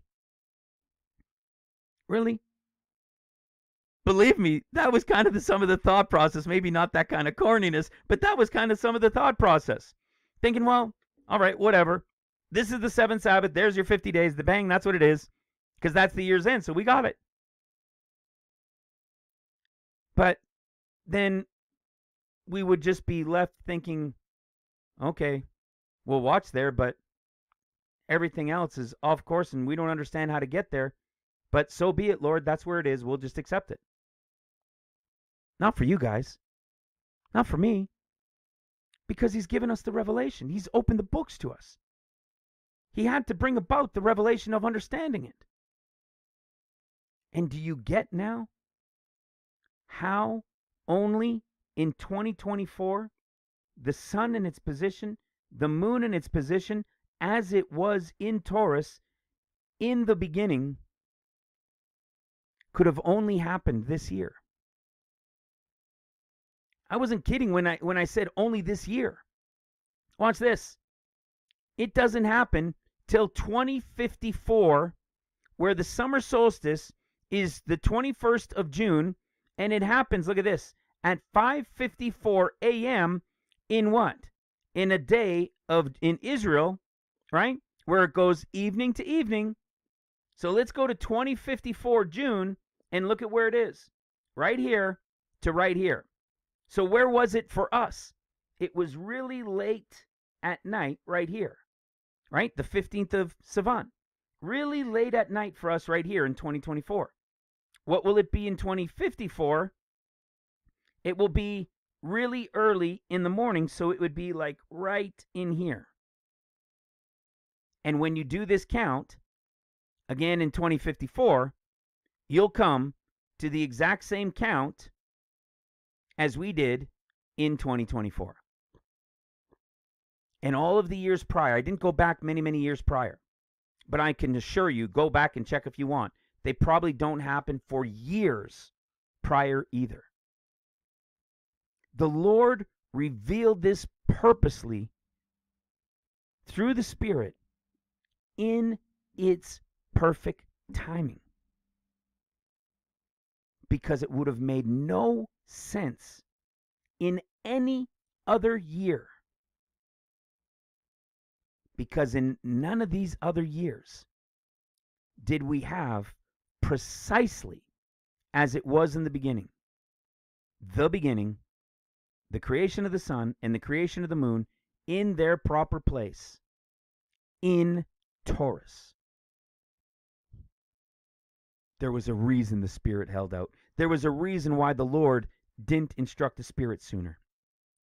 Because I would have chucked it out as I would have chucked out the revelation of Taurus had it not been confirmed the way it was.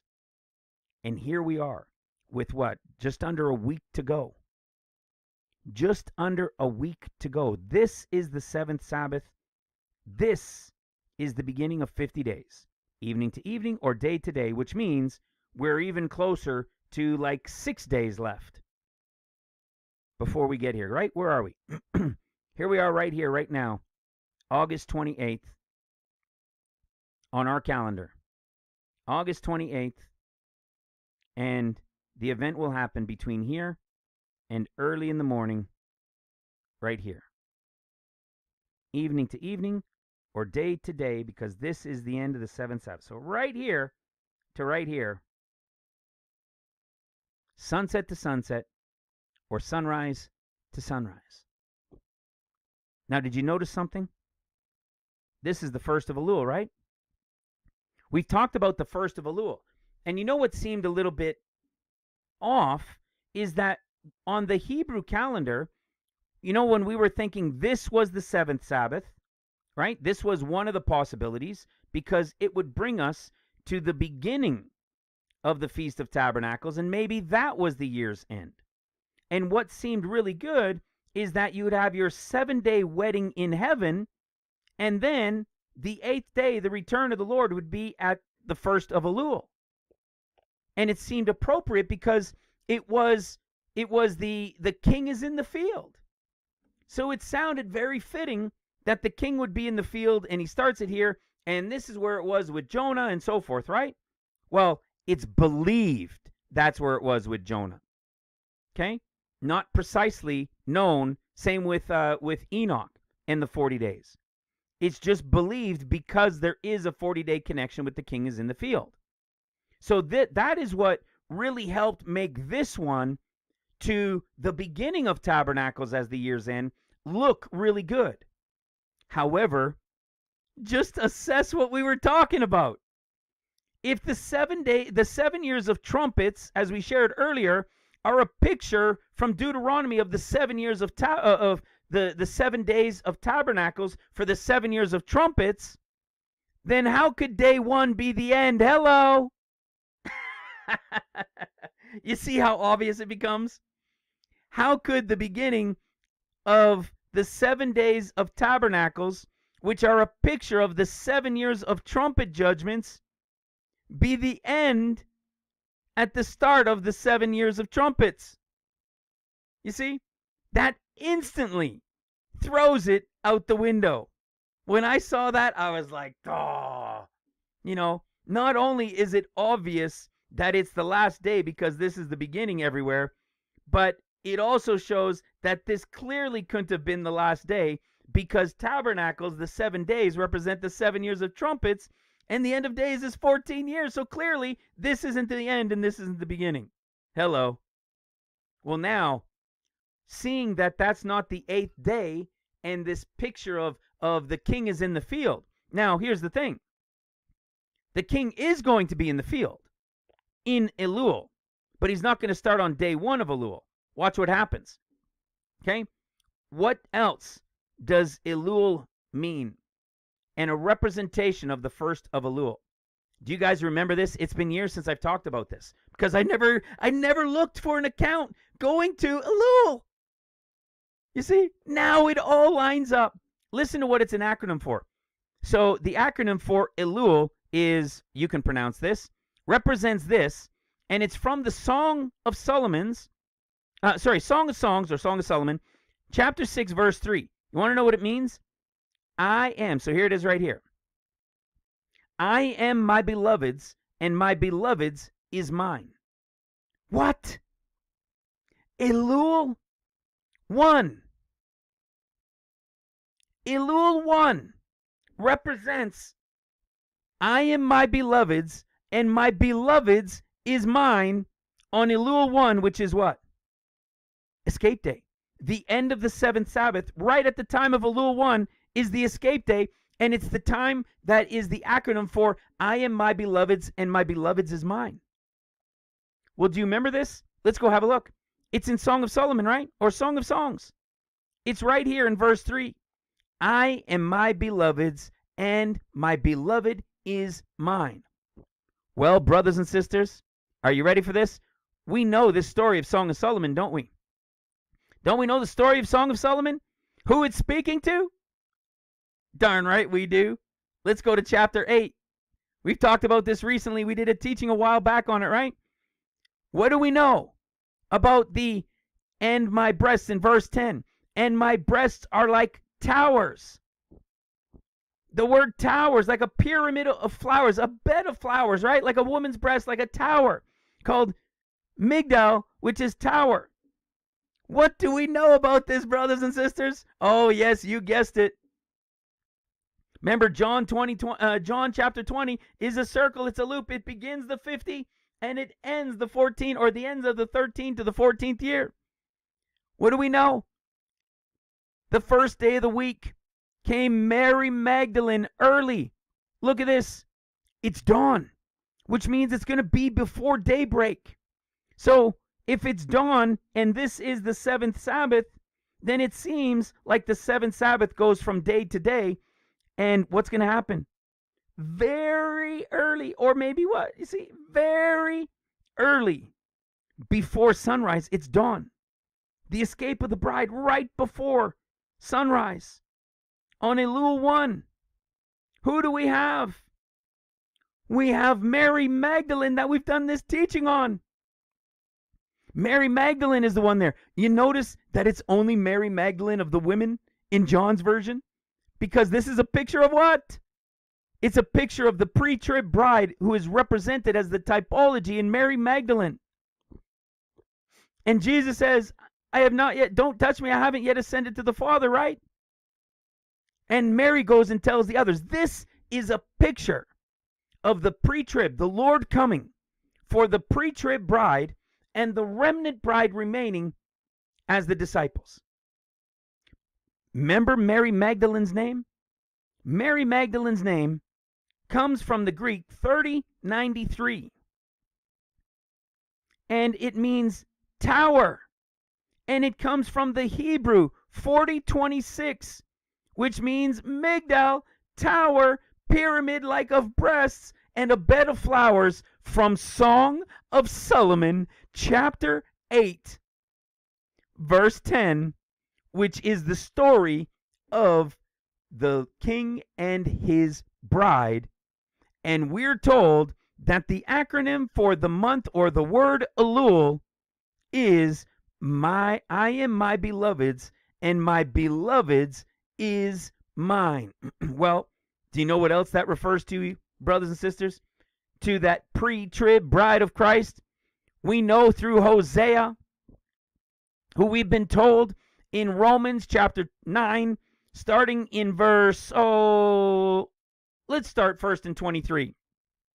And that he might make known the riches of his glory on the vessels of his mercy, which he had afore prepared unto glory, even us, whom he hath called, not of the Jews only, but also of the Gentiles. As he saith also in Hosea, remember this is Hosea, I will call them my people, which were not my people, and her beloved, which was not my beloved. I am my beloved's, and my beloved's is mine, and my beloved's is mine.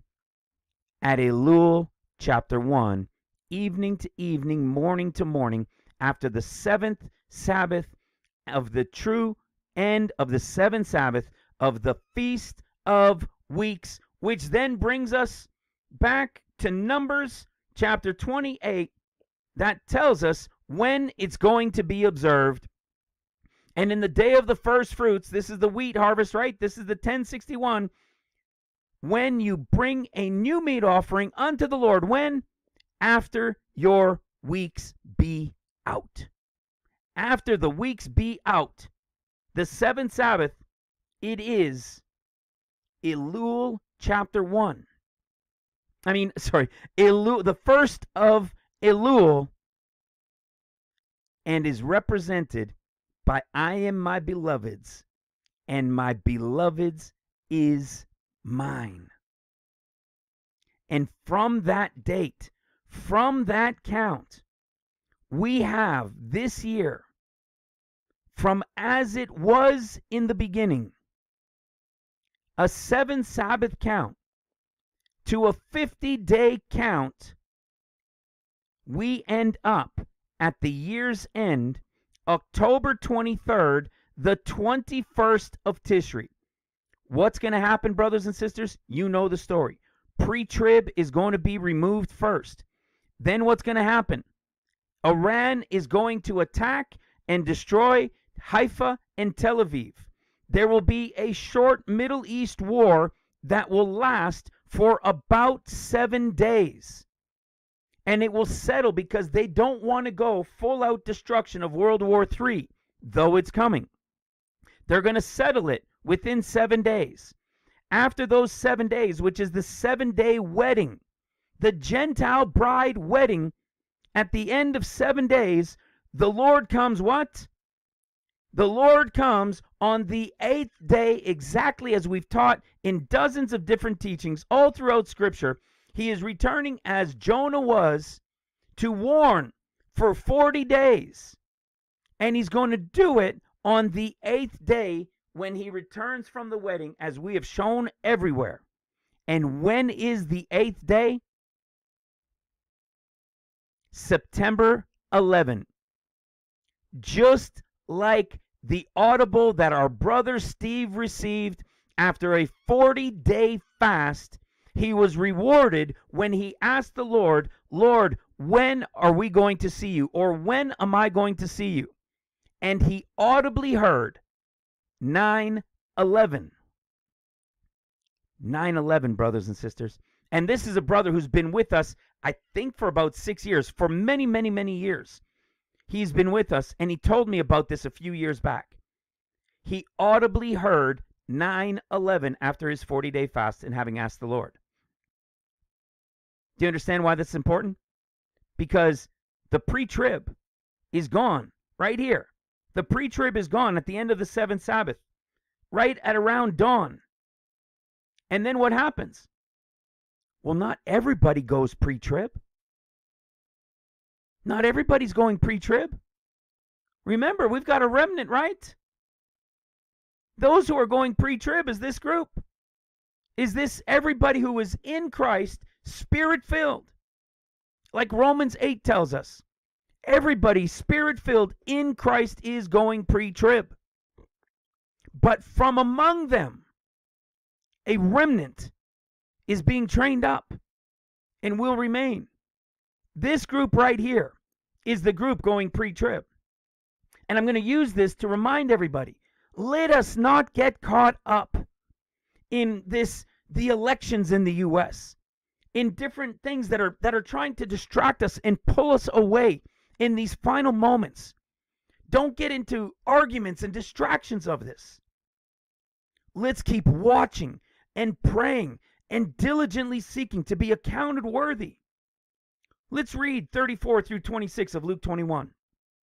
And take heed to yourselves, lest at any time your hearts be overcharged with the suffering and drunkenness and cares of this life, so that day come upon you unawares. Don't be caught off guard. The elections don't mean anything. And as much as if there were elections and if this wasn't the time, hopefully it would be Trump to bring things back. Whether you like him or don't like him, whether you think he's good or a Christian or not, I don't really care. I'm not really concerned. I believe it's going to be Harris anyways. Because it's Lotus time, brothers and sisters. It's Lotus time. So I don't really care. Because I know where we are. So I'm going to keep watching, praying, and diligently seeking. That we're going to keep our focus on the Lord. Lifting each other up, strengthening each other, sharing, doing what we need to do until. And not be caught up in these things of the world that are going to try and distract us in this final push. Because it's going to come as a snare on all them that dwell on the face of the whole earth.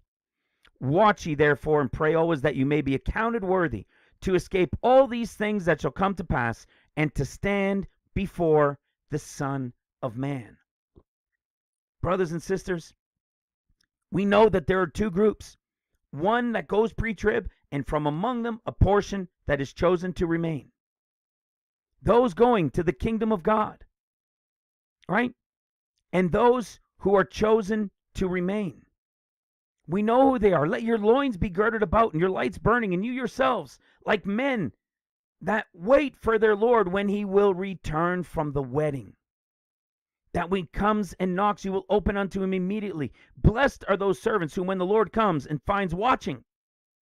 Verily I say unto you, that he shall gird himself and make them to sit down to eat, and he will come and serve them. When? After the wedding. When we go to Revelation chapter 3, we know these guys, right? The very end of the Laodicean age. In Luke chapter 12 is the evidence that the Lord is going to reveal to his servants that are going to remain. He is going to let them know right before he takes the pre-trib, he is going to let them know who's staying, that they will be ready when he returns from the wedding. And it's right at the end of the Laodicean age where we are given the information in Revelation 3 verse 20. Behold, I stand at the door and knock. If any man hear my voice and open the door, I will come into him and will sup with him and he with me. What happened? Same with this one. When I return from the wedding, blessed are those servants who he finds watching, that when he knocks, they will open unto him, and he will come and sit down and serve them and eat with them. Who is this group? They're also in Luke chapter 14. We know the first group is being taken to the wedding. And we've taught over and over again, anybody from among this group who has ever heard our teachings had better not go sit in the highest room of the third heaven. We are to sit in the lowest room of the third heaven when we get there to that wedding. And if we're to be honored and taken up higher, somebody will come and get those people and take them higher. We're not to sit in the highest room and for the Lord or somebody to tell us we're not supposed to be there and be kind of put to shame a bit and be having to go down to the lowest room. We are to sit in the lowest room, and we know this ahead of time. But do you know what happens after the wedding? After the 7-day wedding, there's a banquet. There's a banquet. So when we go into the KJV here in eSword, we see the storyline. There's the wedding that we were just talking about, sitting in the lowest room when you're taken to that wedding. And when the 7-day wedding is over, the parable of the great banquet is only in Luke, because this is the banquet that he's going to have with that remnant group who weren't taken to the wedding because they were chosen to serve and to remain with the Lord to serve him. These are the ones who will be part of the resurrection of the just. This is that banquet meal, as you guys all know, that he is going to have with them, as he said he would in Luke chapter 12, when he returns from the wedding. And the Lord is going to return from the wedding on September 11th, which will be the 8th day, which is after the 7-day wedding. We here are a group of people being prepared, having been given the revelation and the scriptures opening up to bring about the revealing of the end of days.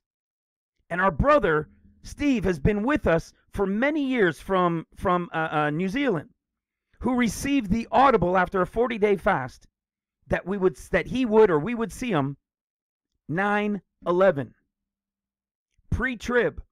Nobody's going to see him pre-trib. The pre-trib are going to be taken like Enoch, never having tasted of death, vanished. But a group is going to remain to be ready to open when he knocks on the 8th day. And what is he going to do? He's going to come and sup with them.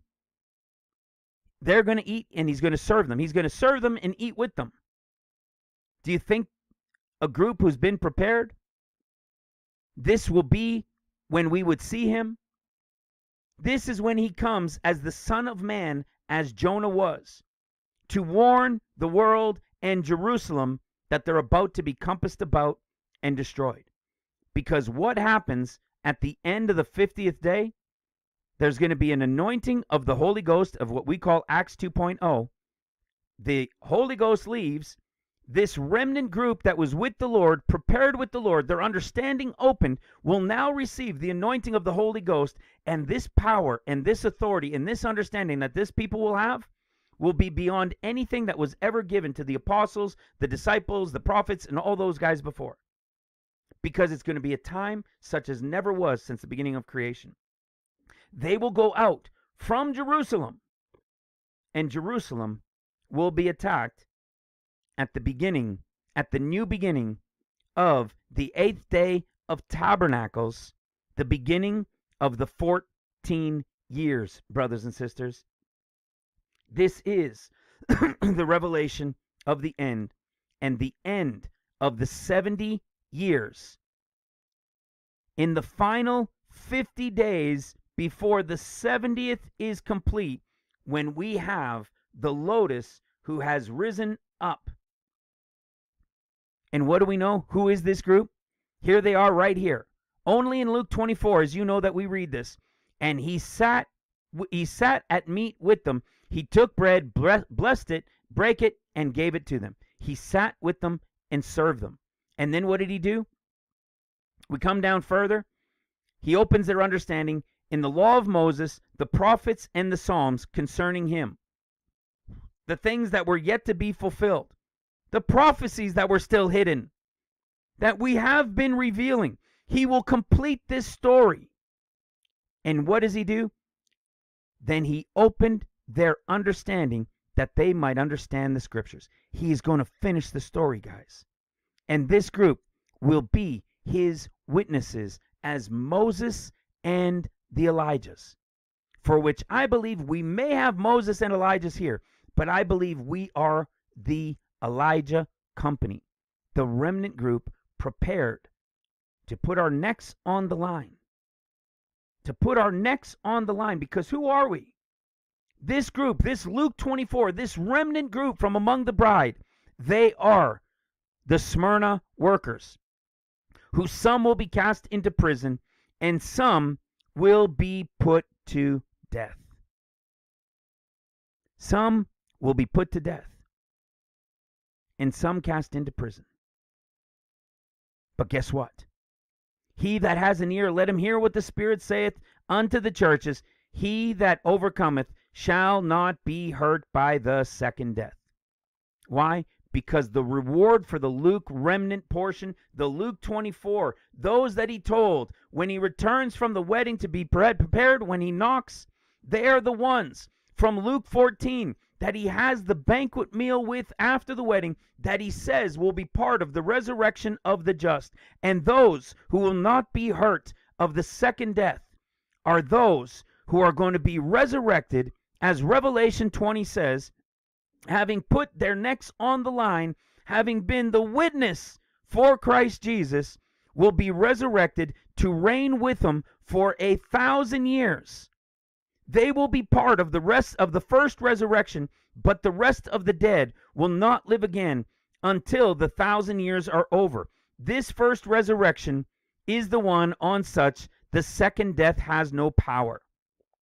This group right here is the group from Revelation chapter 3, that when this is the tail end of the is of Laodicea that we're in right now, when they will be given that warning to be prepared when he returns to knock, and when the 14 years comes to an end, and that group who worked for him, who put their necks on the line, will then be resurrected to rule and reign with him.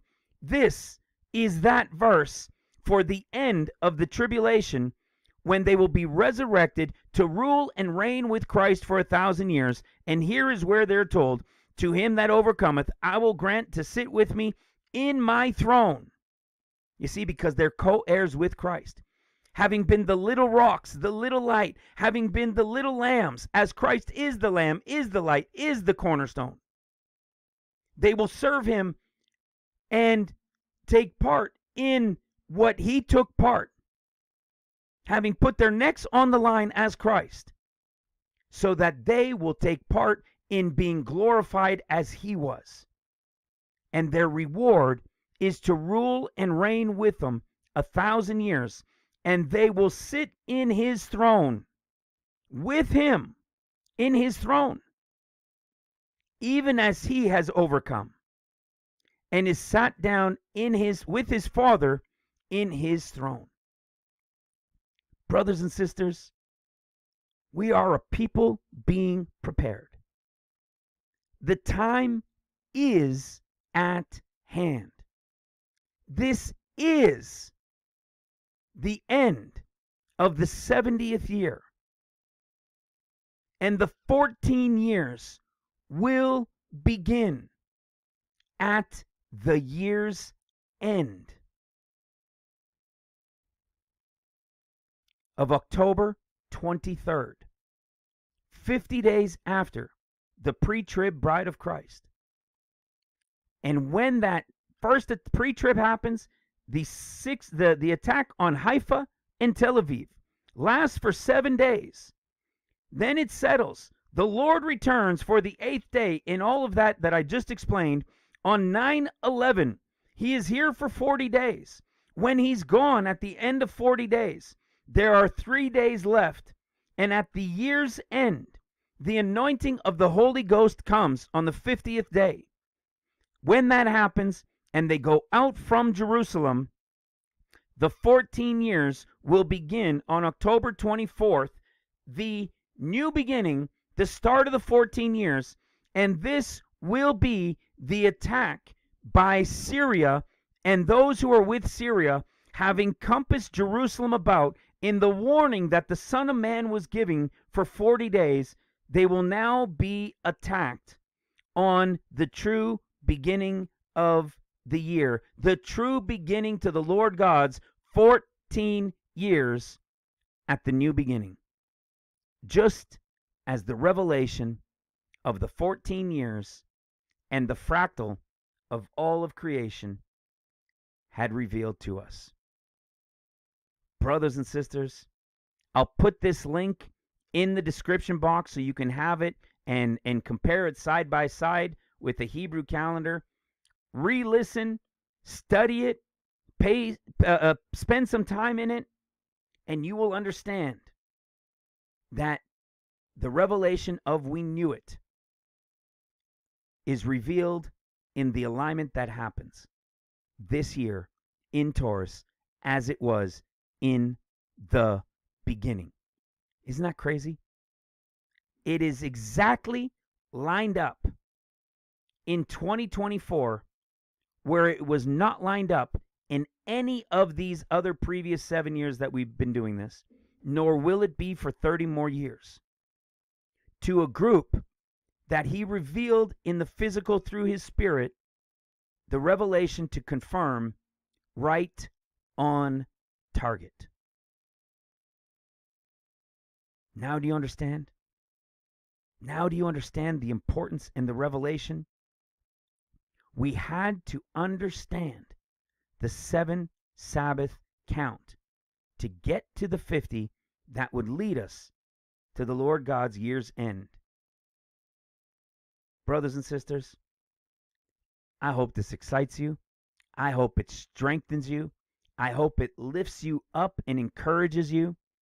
I hope it puts a spring in your step as we continue to watch and pray, diligently seek and share. Share it with others. Help prepare others. Even if they don't care and don't want to hear it, they will remember you in a week from now. I promise you, they will remember you in a week from now. And I can't wait to meet each and every one of you, whether it be in the lowest room of the third heaven in a week from now, or whether it be prayerfully ready to serve the Lord, girded about, waiting for his return. We will all meet each other very, very soon. I love you so much. God bless you. God bless your families. And we'll see you shortly.